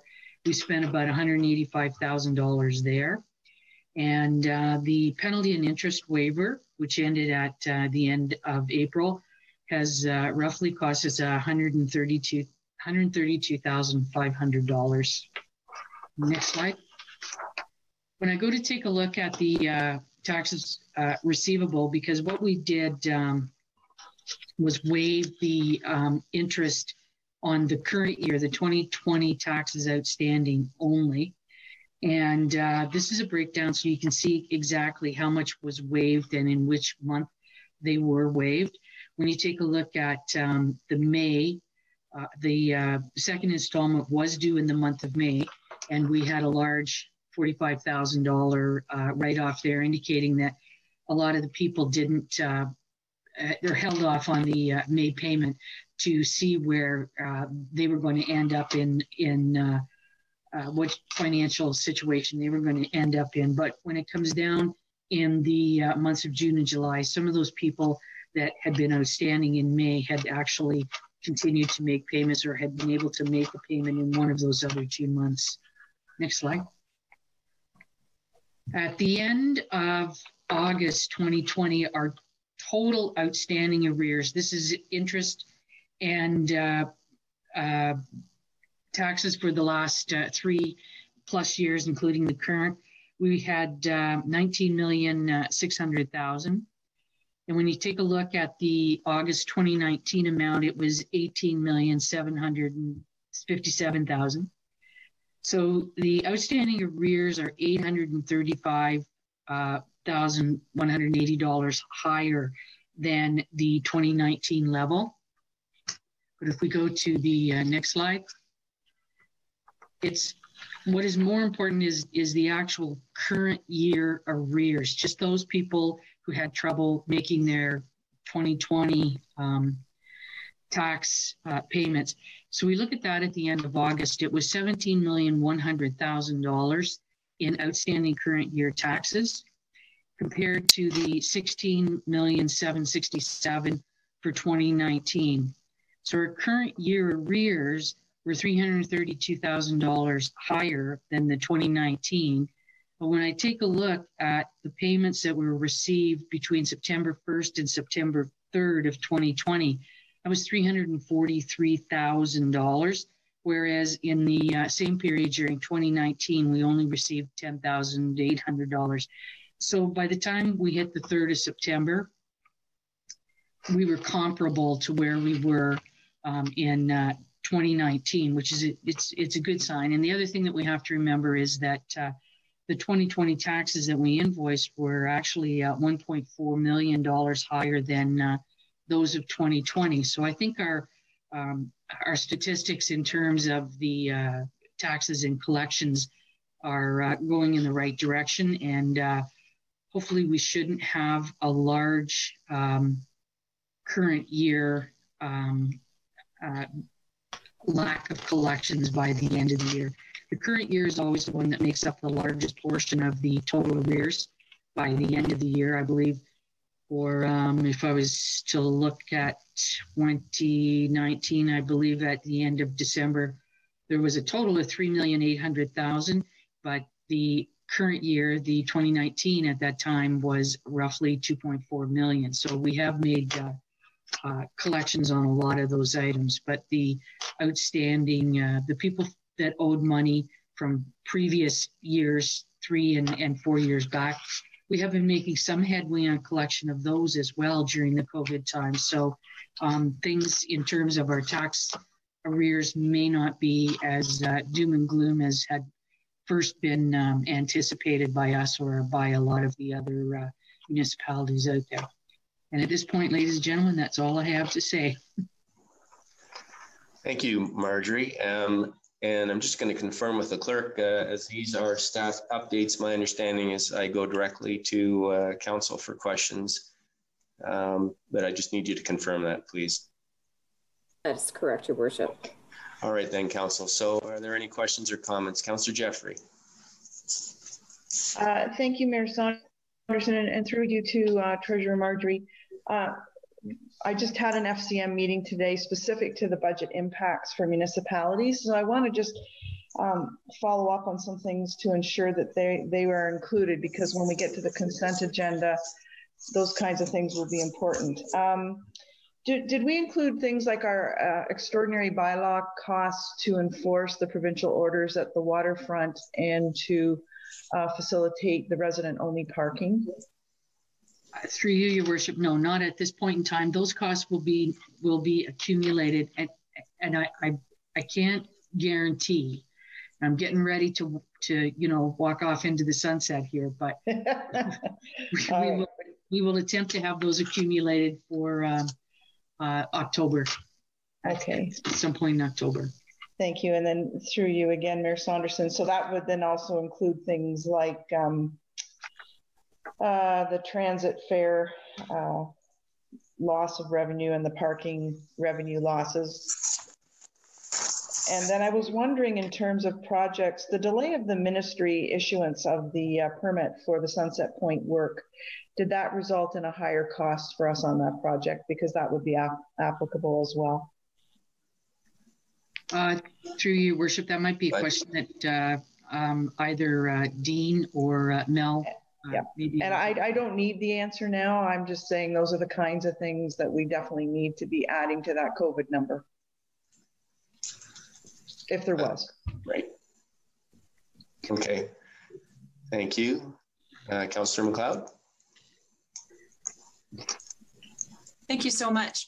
I have a couple of questions regarding sort of as a follow-up to what Councillor Jeffrey has had to say, and I see in the consent agenda that we've received a couple of letters suggesting that we're going to get a fair chunk of change from the federal and provincial governments to cover our expenses. But we put aside $2.5 million earlier this year, taking it perhaps temporarily, perhaps not temporarily, out of our asset sales. And so my question is the amount of money that the federal government and the provincial government has forwarded to us to cover our COVID expenses.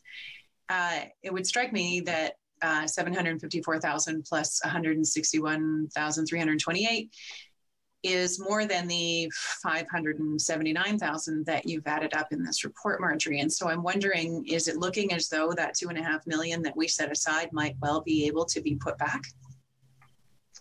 Through you, Your Worship. Sorry, through Your Worship. Sorry about that. Yep.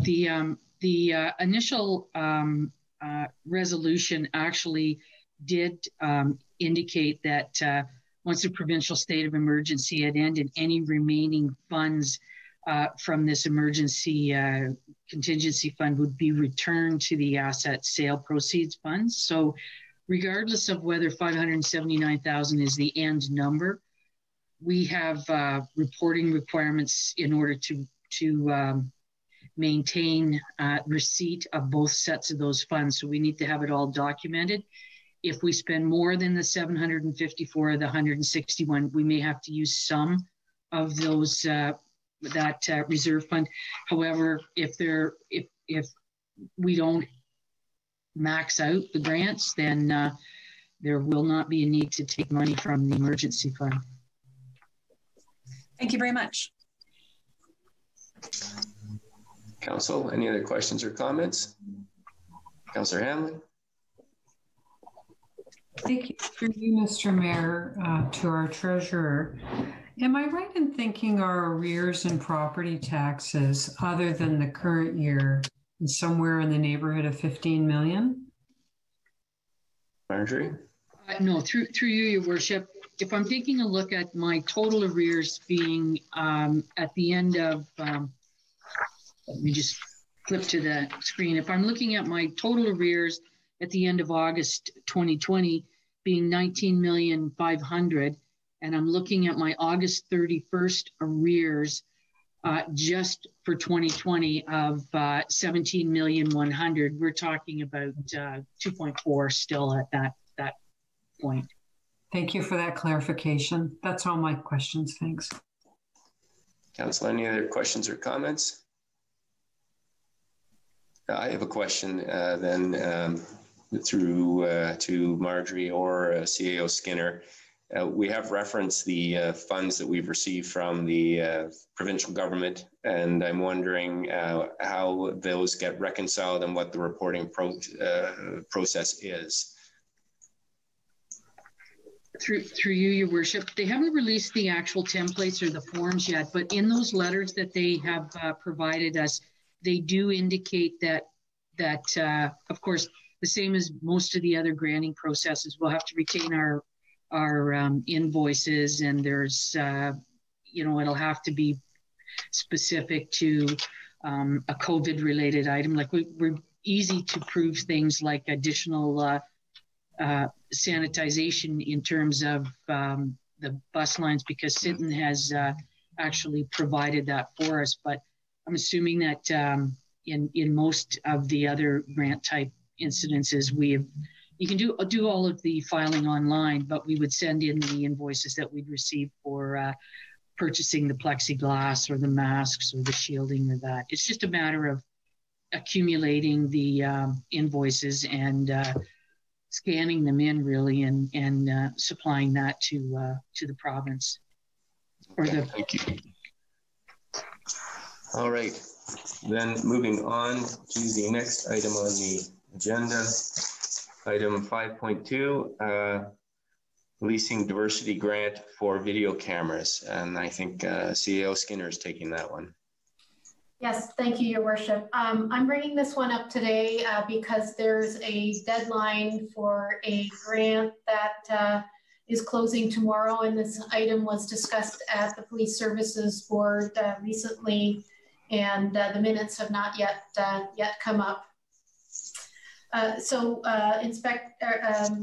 Inspector Shannon and Staff Sergeant Meckler brought up that there is a grant available, and it is for cameras. And they indicated that the grant was up to $400,000. the municipality would pay half of the amount. And it's under the Guns, Gangs, and Violence Task Force. So they did state that there are a number of things happening in the community related particularly to drugs that they were interested in having cameras for. However, at the Police Services Board, we were thinking somewhere in the range of 30,000+, potentially up to 50. And subsequent to that, at the end of August, I received a call from Inspector Shannon, and she had done some more work with several alarm service providers, and it looked like for 1 to 2 locations, the cost was growing to around $75,000 plus some consulting to get it set up, and an ongoing cost of between in the range of $15,000 per year. She and I both felt that the costs were starting to outweigh the benefits, and there were some other options that that type of funding could be spent on. One of the ones that's in play and has not been decided by council, but is being looked at under the traffic calming report, is the potential for photo radar. Although that's certainly not the only thing we could spend town funds on, as you'll hear in my next update about the upcoming budget. Inspector Shannon and I agreed that we both were not looking to have this item go forward, though of course council still could put the motion on the table that you wish to commit this type of funds. If we did go forward, we would get half the funds if we were awarded the grant, so half of the $75,000, and we would be required to host the cameras and pay the ongoing operating cost ourselves each year. We did have a subsequent, to finalize that piece with Inspector Shannon and I, we talked about the value of the camera that's existing in the clock tower and the potential to enhance that camera or add other cameras there, and thought that we could bring that offline as a staff discussion just to see if there was any options to pursue that avenue going forward. And that's it. Thank you.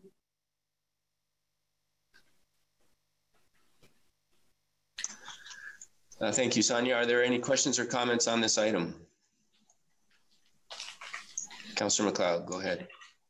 Are we, thank you, through you, Your Worship, to the CAO. So are we voting to spend a bunch of money on this, or are you just letting us know that we're going to ask for it? And if we get the grant, are we now committed to doing this?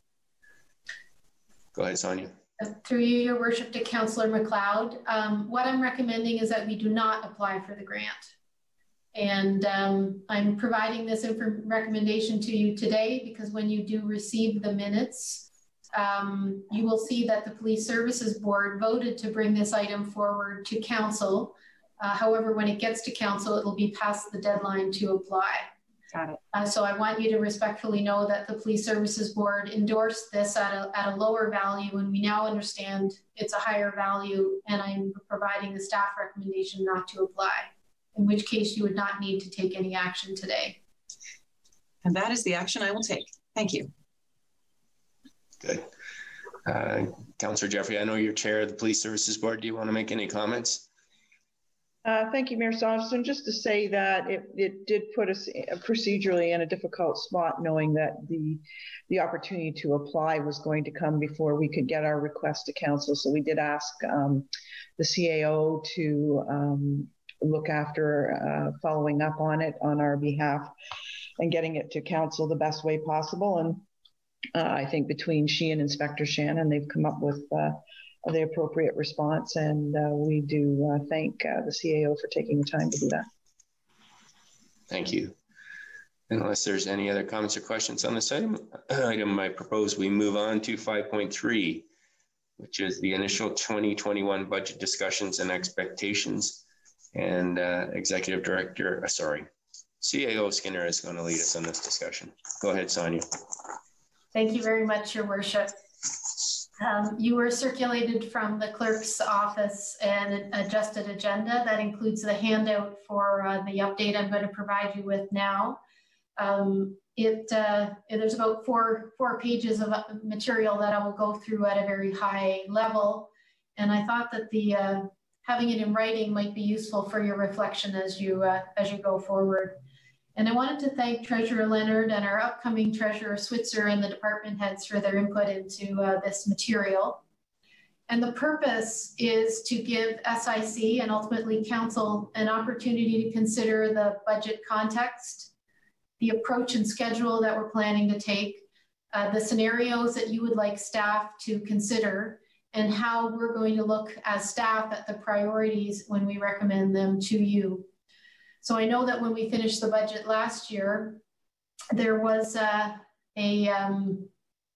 several bits of feedback that I received that we probably could do a better job making sure we understood Council's intentions before we put together the document. So the proposed motion I'll preview briefly, and then I'll explain it as I go through the couple of pages that follow. So we're looking that Council endorse the budget planning schedule. We're looking that you endorse the criteria that we would use to qualitatively assess and rank additional expenditures that might come forward. We're looking to have a budget scenario recommended, and staff are recommending that we hold the tax rate the same as it was last year. So essentially our property owners will be paying the same amount they did last year.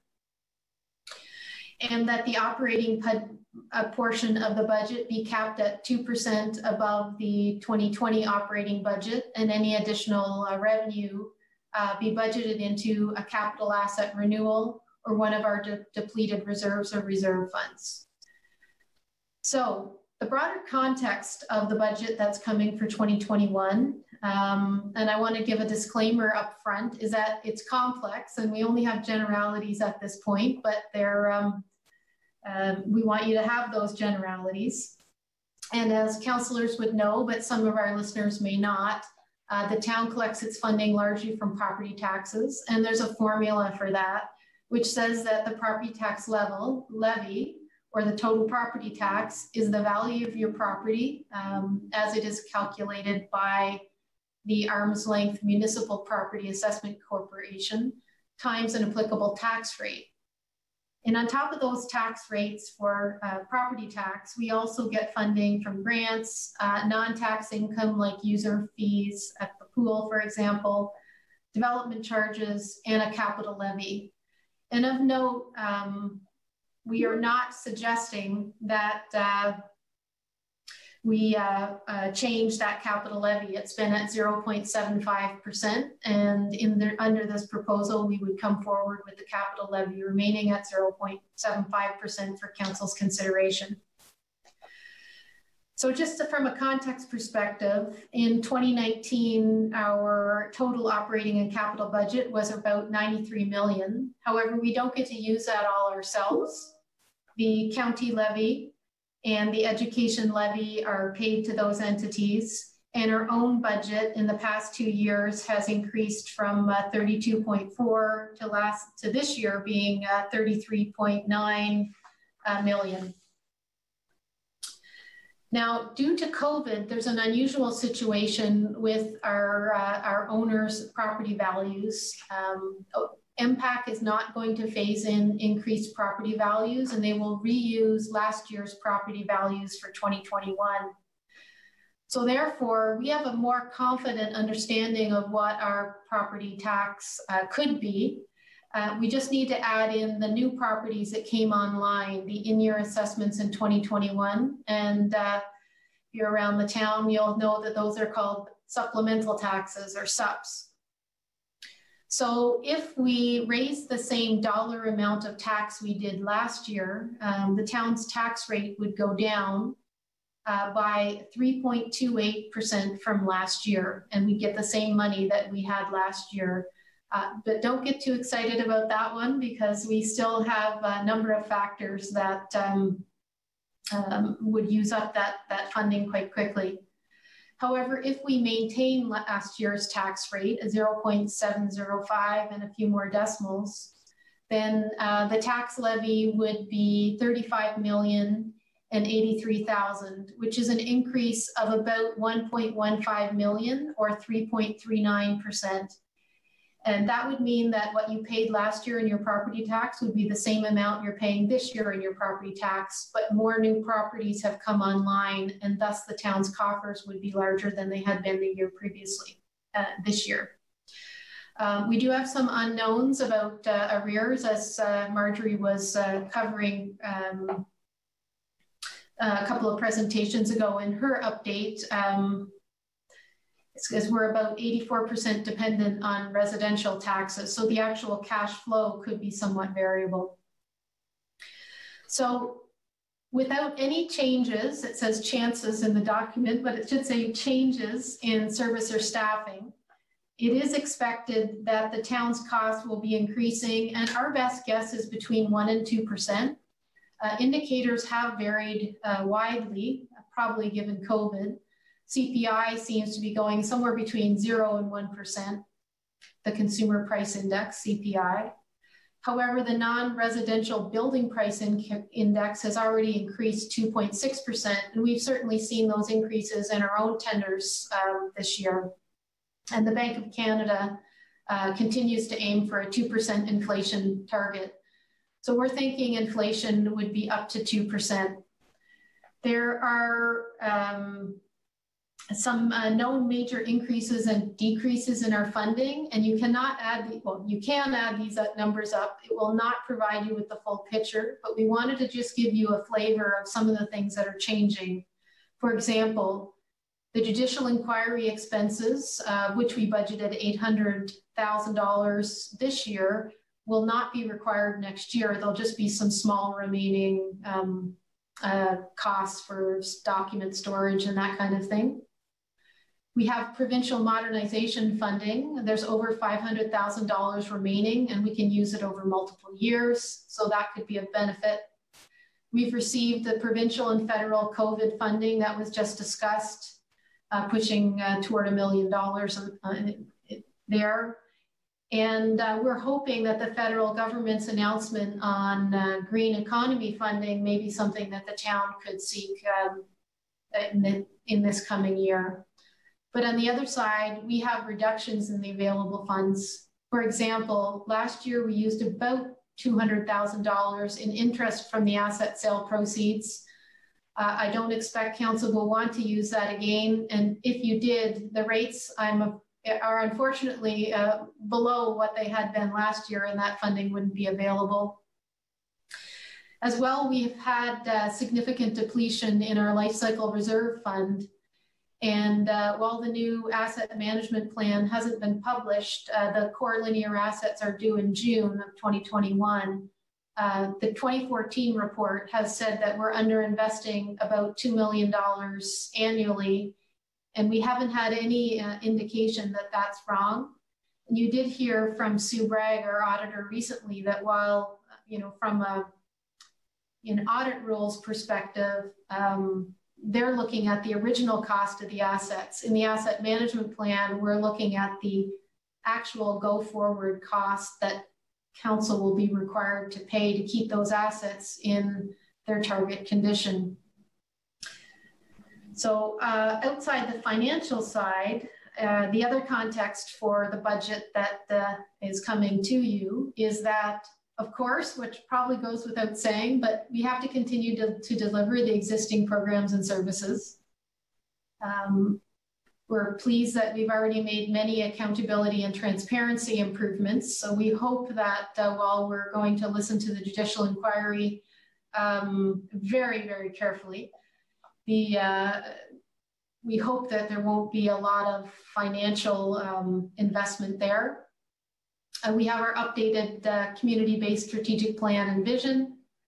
We think it's COVID that's made Collingwood even more desirable for residents and visitors, but maybe it's just that we're desirable overall. Certainly our parks are seeing that, and our sales of residences and their costs are seeing that. But there are many unknowns, and there's a few listed there, including judicial inquiry, what's happening with the Business Development Center and the accelerator, and the compensation review for staff and council compensation.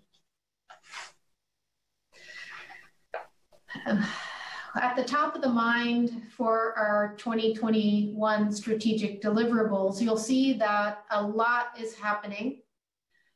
This has been a busy and ambitious council term.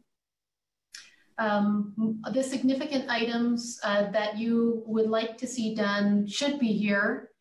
And one would hope that there's nothing extra here that are things that you won't want to see done. By being in this list, it doesn't mean that these items are costing additional funds. Many of them, even most, can be done within the existing envelopes.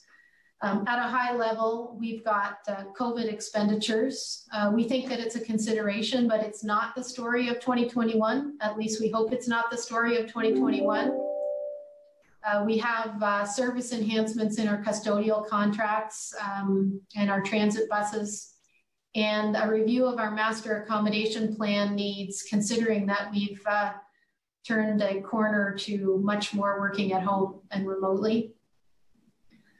In being transparent and accountable, there's a number of things happening for municipal service excellence, including, and I won't mention things I've previously mentioned, but we have our program and services overall review, and that will also set us up for some fee reviews, for example, for planning or permits. We've got our sewer use bylaw and our policy for water treatment plant allocation, which is very important for future developments. And I know there's a number of developers who are very interested in that. And we have our new tech agreement, which will lead to the water treatment plant expansion. We have the allocation of our asset sale proceeds and an intention to further engage youth in governance within the municipality. We have the grain terminal's next steps being implemented, and you've given us excellent direction on that tonight. So there's lots of work to start running on there. Under the growth and prosperity heading, we need to understand our development vision and better communicate the town we want to foster. So that means our updated official plan. When the official plan is done, we want to kick off the comprehensive zoning bylaw update, which will then likely be finalized in 2022. And also a comprehensive parking study that'll look at the need, for example, parking structures or how much parking we'll need within our town, within the current volume context, and also within the context of our accessible transportation intentions. Under the community well-being and sustainability, we've got running our social services roundtable, greenhouse gas benchmarking, the private tree protection bylaw, moving forward with the UN Habitat Pioneer City pilot projects and conference, and there'll be a report back for council direction on those fronts. And working with at least one, and we're hoping more donors on projects, including tree planting and a solar pilot.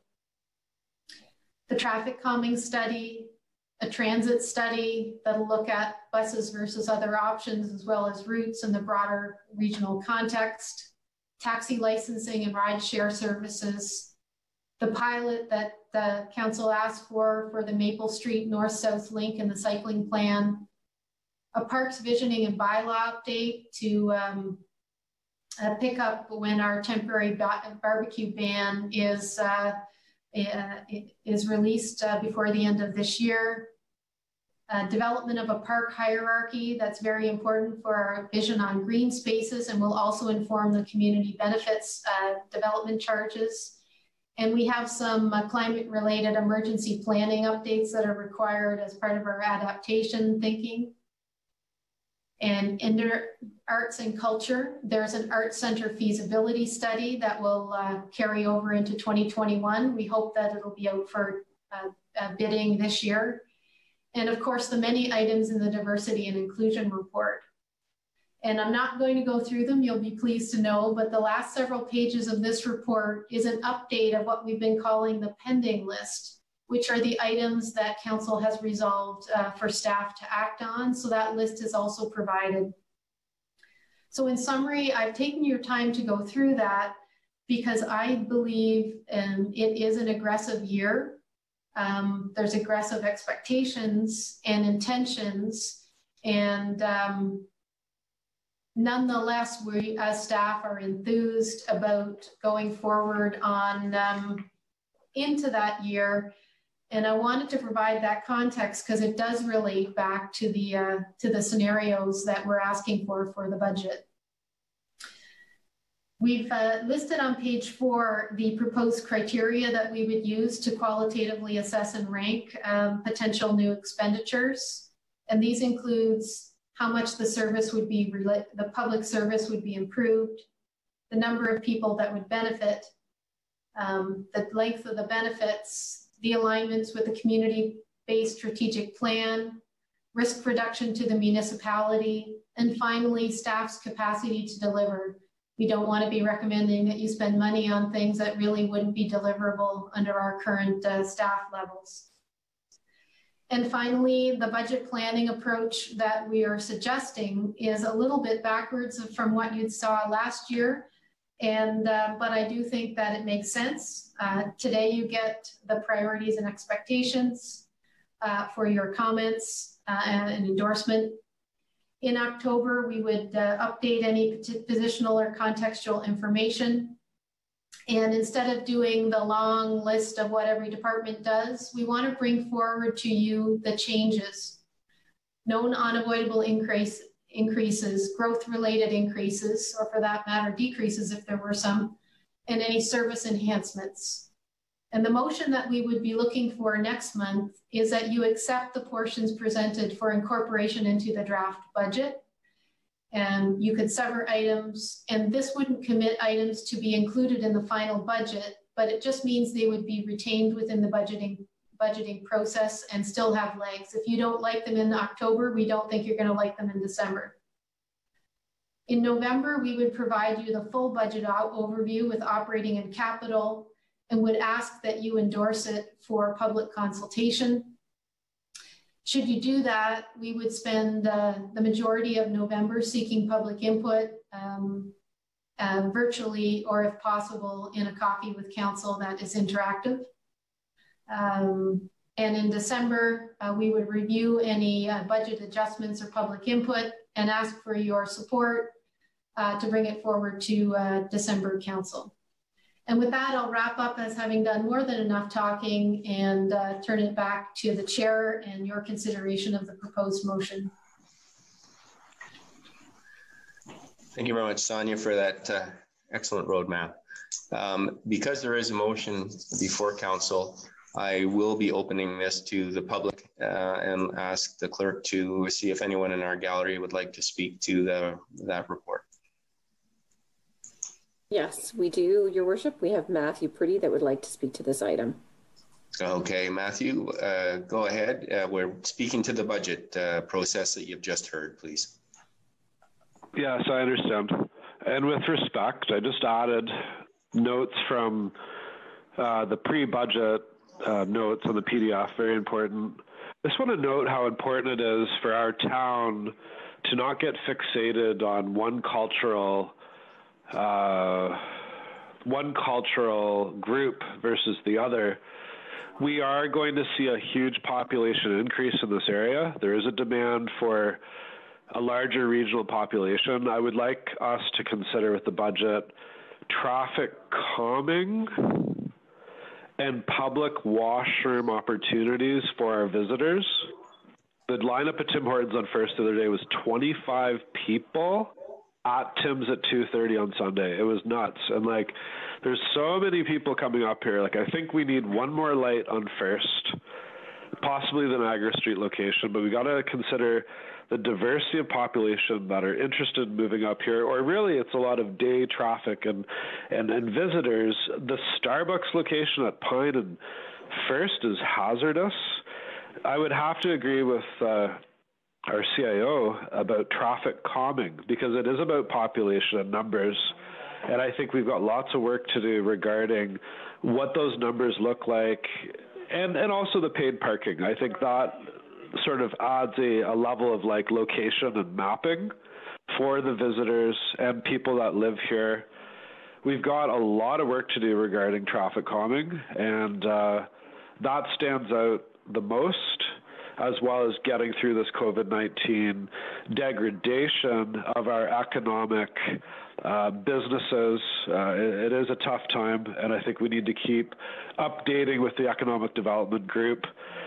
And the meeting like this is super important. This committee meeting is number one.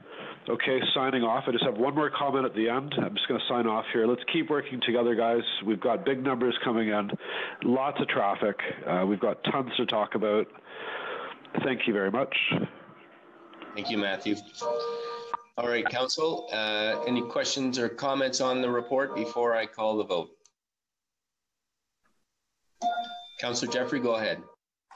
Thank you, Mayor Saunderson. Just really quickly, always to comment that I always get some angst when we always do our budget to budget instead of budget to actual. And I know that process comes with some challenges within our process, but there's so many assumptions that we have to make between the budget we did last year that we assumed it would happen, and then what did happen and what didn't happen, and all those changes. So for me, it gets a little murky. And the other thing that I just wanted to ask is, are we won't be going through that list process where we have, I forget what Marjorie calls the list, but you know, that 2% number goes out into the media, everybody thinks it's 2%, and then council has to go through the list of things that are really desirable or whatever from our perspective for the residents, and then it goes up a bit, or we use the interest from the other money, which we did last year, to get through, and then we look like the bad guys. So are we avoiding that whole process this year? CAL Skinner. Thank you. Thank you, Your Worship. Through you to Councillor Jeffrey. I do think that we are avoiding some of that process this year. We should be, I think, starting with the 2% on the operating budget, but what will be seen by, you know, I mean, the budget's not there yet, but what we're proposing that we provide as a scenario is that the people in town will see a 0% increase in their taxes. So that's what we're starting with. And what we're saying is that we think we can keep the operating pieces within 2%, which is also a bit aggressive, but we do think we can, given some of the COVID funding, et cetera, that we're receiving, and that the judicial inquiry is going away. So we did design the process so that council wasn't the bad guy, cutting goodies at the end to get under a certain number, but was able to make a more rational set of decisions early in the process about what they felt was most valuable for the community, which is in part why we wanted to look at the things that you thought were important and give you that chance to ask questions quite early, so it didn't come up at the last minute. Follow up? No, that's great. Thank you. Okay. Councillor McLeod, I saw your card up. Thank you. And in response, if I may, to Councillor Jeffrey as chair of the Corporate and Community Services Committee, you will find in our next council meeting in our minutes reference to some good news that came out of the Treasury Department in our meeting last night, and that is that a new budgeting software has been procured, and that the budgetary folks are getting trained on it. We are not ready to use it this year, but it will be prepared and ready for next year. And it does actually include actuals, like up to the minute kind of stuff. So that was very exciting and happy stuff that we heard last night. Provided we get them entered in time. Right. Councillor, any other questions or comments? Go ahead, Councillor Hanlon.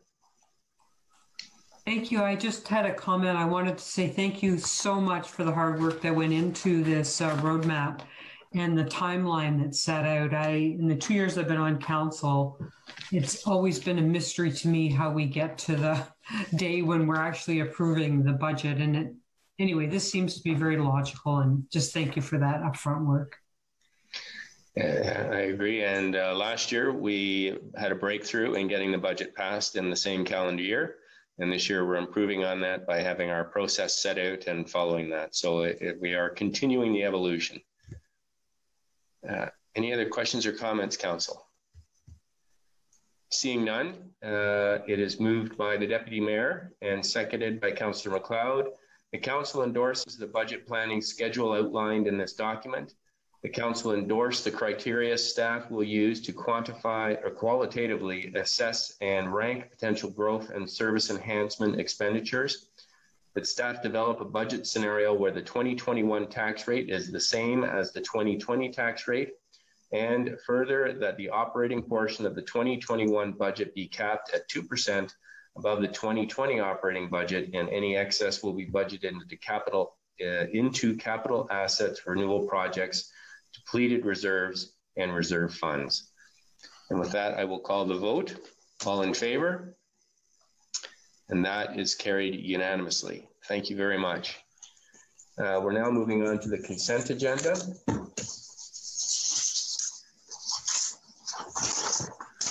And first, we'll put the consent agenda items on the table, and then if they want to be pulled, you can pull them after we've voted to receive them.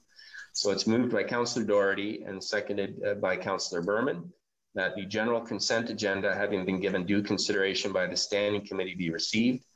There are 6 items. 6.1, City of Owen Sound Support for Private Members Bill M36, Emancipation Day. 6.2, Minister of Municipal Affairs and Housing, Safe Restart Agreement, Municipal Operating Funding. 6.3, Municipal Affairs and Housing, Safe Restart Agreement, Municipal Transit Funding. 6.4, City of St. Catharines support to City of Toronto in their legal challenge of the amendments made under Bill 184. 6.5, Town of Gore Bay support funding for local social, cultural service clubs and youth sporting organizations. 6.6, Township of Pooslink aggregate resource property valuation. So I will call the vote first and then poll to see if items want to be pulled. So all in favor, Council? That is carried unanimously. Are there any items that would like to be pulled today? Councillor Jeffrey. 6.2 and 6.3, just for a brief comment. Okay, thank you. Any others, Council? All right, go ahead, Councillor Jeffrey. Thank you very much, Mayor Saunderson. Just to reiterate again that number one, our Premier, for whatever reason, became the #1 champion in Canada in terms of making the agreement work with the federal government. But all the credit in terms of this funding goes to FCM initiating that $10 billion to $15 billion ask of the federal government, and working with the Deputy Prime Minister in terms of getting these funds and bilateral agreements in place. So I'm very proud of the work. We have a lot of value with our membership in FCM, and the money that we saw in those letters is phase 1. And so that's why the calculations are so important, to make sure we include all of our COVID costs to get to phase 2 funding if we need it. And that's my comment. Thank you, Councillor Jeffrey, and thank you for all your work on the committee and the work with the Deputy Prime Minister in getting us to where we are. And just a reminder to council members that the FCM voter registration has to be done by September 11. Is that right, Councillor Jeffrey? So I would encourage all of you please to register, and the meeting is in October, and we want to make sure that Councillor Jeffrey is returned to advance the interests of Simcoe County and Collingwood. So if there are no other items or comments, we are now on to 7.1, older deferred business, and we have delayed and deferred contracts, and I understand Director Slam is going to take us through this. Welcome, Peggy. Go ahead. Thank you, Mayor Saunderson. So back in May, staff had provided a list of 2020 capital projects that, in staff's perspective, were low on the priority list. And we initiated this classification of our capital projects because we knew there would be some limitations due to COVID, but we didn't really know the extent of how those limitations might affect the progress on our projects. So some of those limitations we knew would be staff resources, maybe greater priorities such as adapting our operations post-COVID, maybe contractor availability or material availability. And another reason we wanted to identify some projects that could be deferred was to provide possible budget reallocation opportunities for council if such a decision was needed at the time. So we were unable to give an update in June, and since that time, as we prepare for the 2021 budget, staff were asked to take a look at the list again and provide an update from a status perspective. So the list that we have today, and I think, Chris, you're going to maybe show the list on the screen, please. So this list includes a few more projects which since May have either seen a delay or been deferred for various reasons, and I'll kind of speak to them quickly. If you want to zoom in, Chris, you could just zoom in maybe on the title of the project for now. So under general government, there were some system upgrades and software purchases. So these were unable to move forward due to staffing limitations and other priorities. With respect to the public works, building and shop renovations and the town hall refurbishments, facilities needed to focus on adapting our existing buildings for COVID. So these projects will see some progress in 2021, but there will be further work expected on these projects in 2021. Under IT, the security monitoring, IT identified early that this would need to be deferred to 2021 due to some other immediate priorities for them. Under transportation, we identified that the Third and High intersection project was really a developer-driven project, and we predicted early that this would not progress in 2020. There was you can see some money has been spent in the year-to-date column, and this is on land acquisition and some early project preparation on the town side for this project. We had traffic calming and crosswalk infrastructure, and this was been deferred with a delay of the policy development. Also under transit, we've got bus shelters. There was money for an additional bus shelter, and this was deferred for 2020. Under PRC, projects like the Arts and Culture Center study, the kick plates, and the membership card printer, these were identified early as lower priority projects with reduced staff resources, unable to work on those. And then some of their capital projects, including their equipment allocation, the Sunset Point parking, the Hens and Chick Trail, and the Harborview Boardwalk. Those capital projects saw some progress, but again, we'll see some carryover of these projects into 2021. And in some cases, we know that this is due to a shortage of materials that we're seeing in these COVID times. Under the library, the accessible entrance doors, this project saw some progress, or will see some progress in 2020, but we won't see the installation of the doors until 2021. Under wastewater, there was an allocation for some general asset replacement at the sewage pump station locations. And this work was deferred just to other priorities identified at the wastewater treatment plant and some reduced staffing resources. And under water, we have a category for meter replacement, and this was also identified early as it would be lower on the priority because it does require the meter technician going into homes, and in COVID times, we have just done this on an emergency basis. So that's just kind of a quick breakdown, and finance has provided what the budget allocations were and what has been spent to date. And also, again, the list does identify some of these projects you'll see carried over and included, or some portion of them included in the 2021 budget. If there's any questions, I can try to answer them, or maybe some of the other directors might be able to provide some insight. Thank you, Peggy. Council, any questions or comments on Director Salama's report? Looks like you covered all the bases, Peggy. Thank you very much. This brings us to item 8, which is public delegations, and I'll look to the clerk. Sarah, is there anyone in our gallery who would like to make a delegation, knowing that they have 5 minutes to speak on any topic that was heard tonight or any other that they feel is relevant? Yes, Your Worship. We do have Matthew Pretty that would like to have one last comment. All right. Matthew, go ahead. You've got 5 minutes.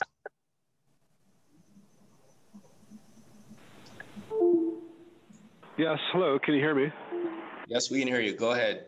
Okay, I'm going to go walk here. I'm going to start at the front here of the house. I would like to propose an additional interest in ecology preservation when we look at share the road and boardwalk and active transportation. I found a turtle at the labyrinth the other day and I moved it, put it in the water. There's a lady making a video of it, and I found a dead one, unfortunately, on the shoreline path from boardwalk to that little beach along the shore side of Labyrinth.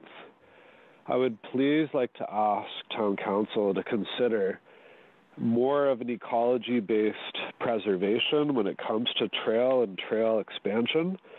I would like to propose a boardwalk at that site that protects and raises up a pathway for this turtle nesting area. There are snapping turtles at that site. I saw 2.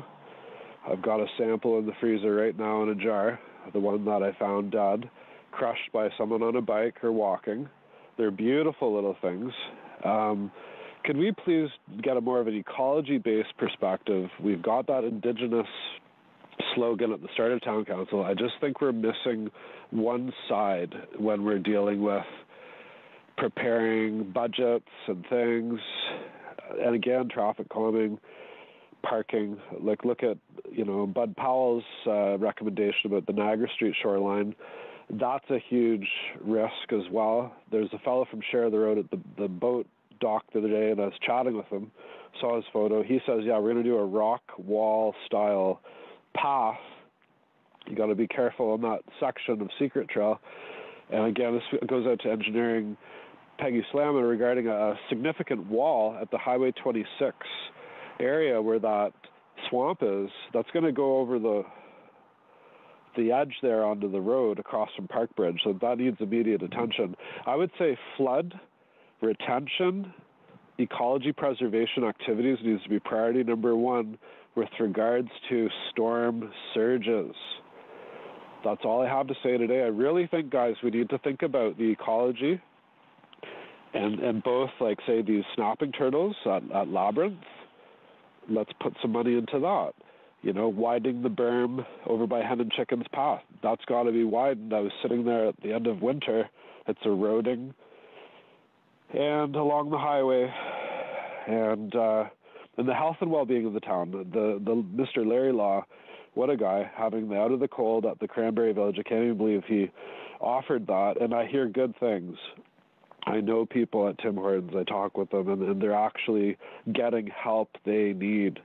It's a game changer, and we should focus on that aspect of the medical crisis, as well as reaching out to people on an ongoing basis, maintenance, prevention of ill health, talking about maintenance. And I just want to say to everyone, it's been a shocking year. I had no idea this was going to happen, and we need to maintain essential perspective of both engineering and our overall health in the community. And that's all I have to say. I just want to say thank you, and I'm trying to tone down my rhetoric. As you know, I have some extremist views, and I just want to get practical with Town Council, and we need to see the light of our residents and what we can do to offer calm in this storm, the 316 closure. We appreciate that. Thank you very much. Yes, right. Thank you, sir. Thank you, Mayor Saunderson. Thank you for your comments, and they're noted, and we will look at that. And that's excellent. Thank you. Good night. Yeah. Sarah, do we have anyone else from the gallery that would like to make a comment? All right, then that brings us to our notice of adjournment. Councillor Jeffrey, all in favor? We are adjourned. Thank you very much. Now we have our special meeting. So I'm going to suggest that we reconvene at 20 to 8. Okay, so we'll see you at 28. Thanks, everyone.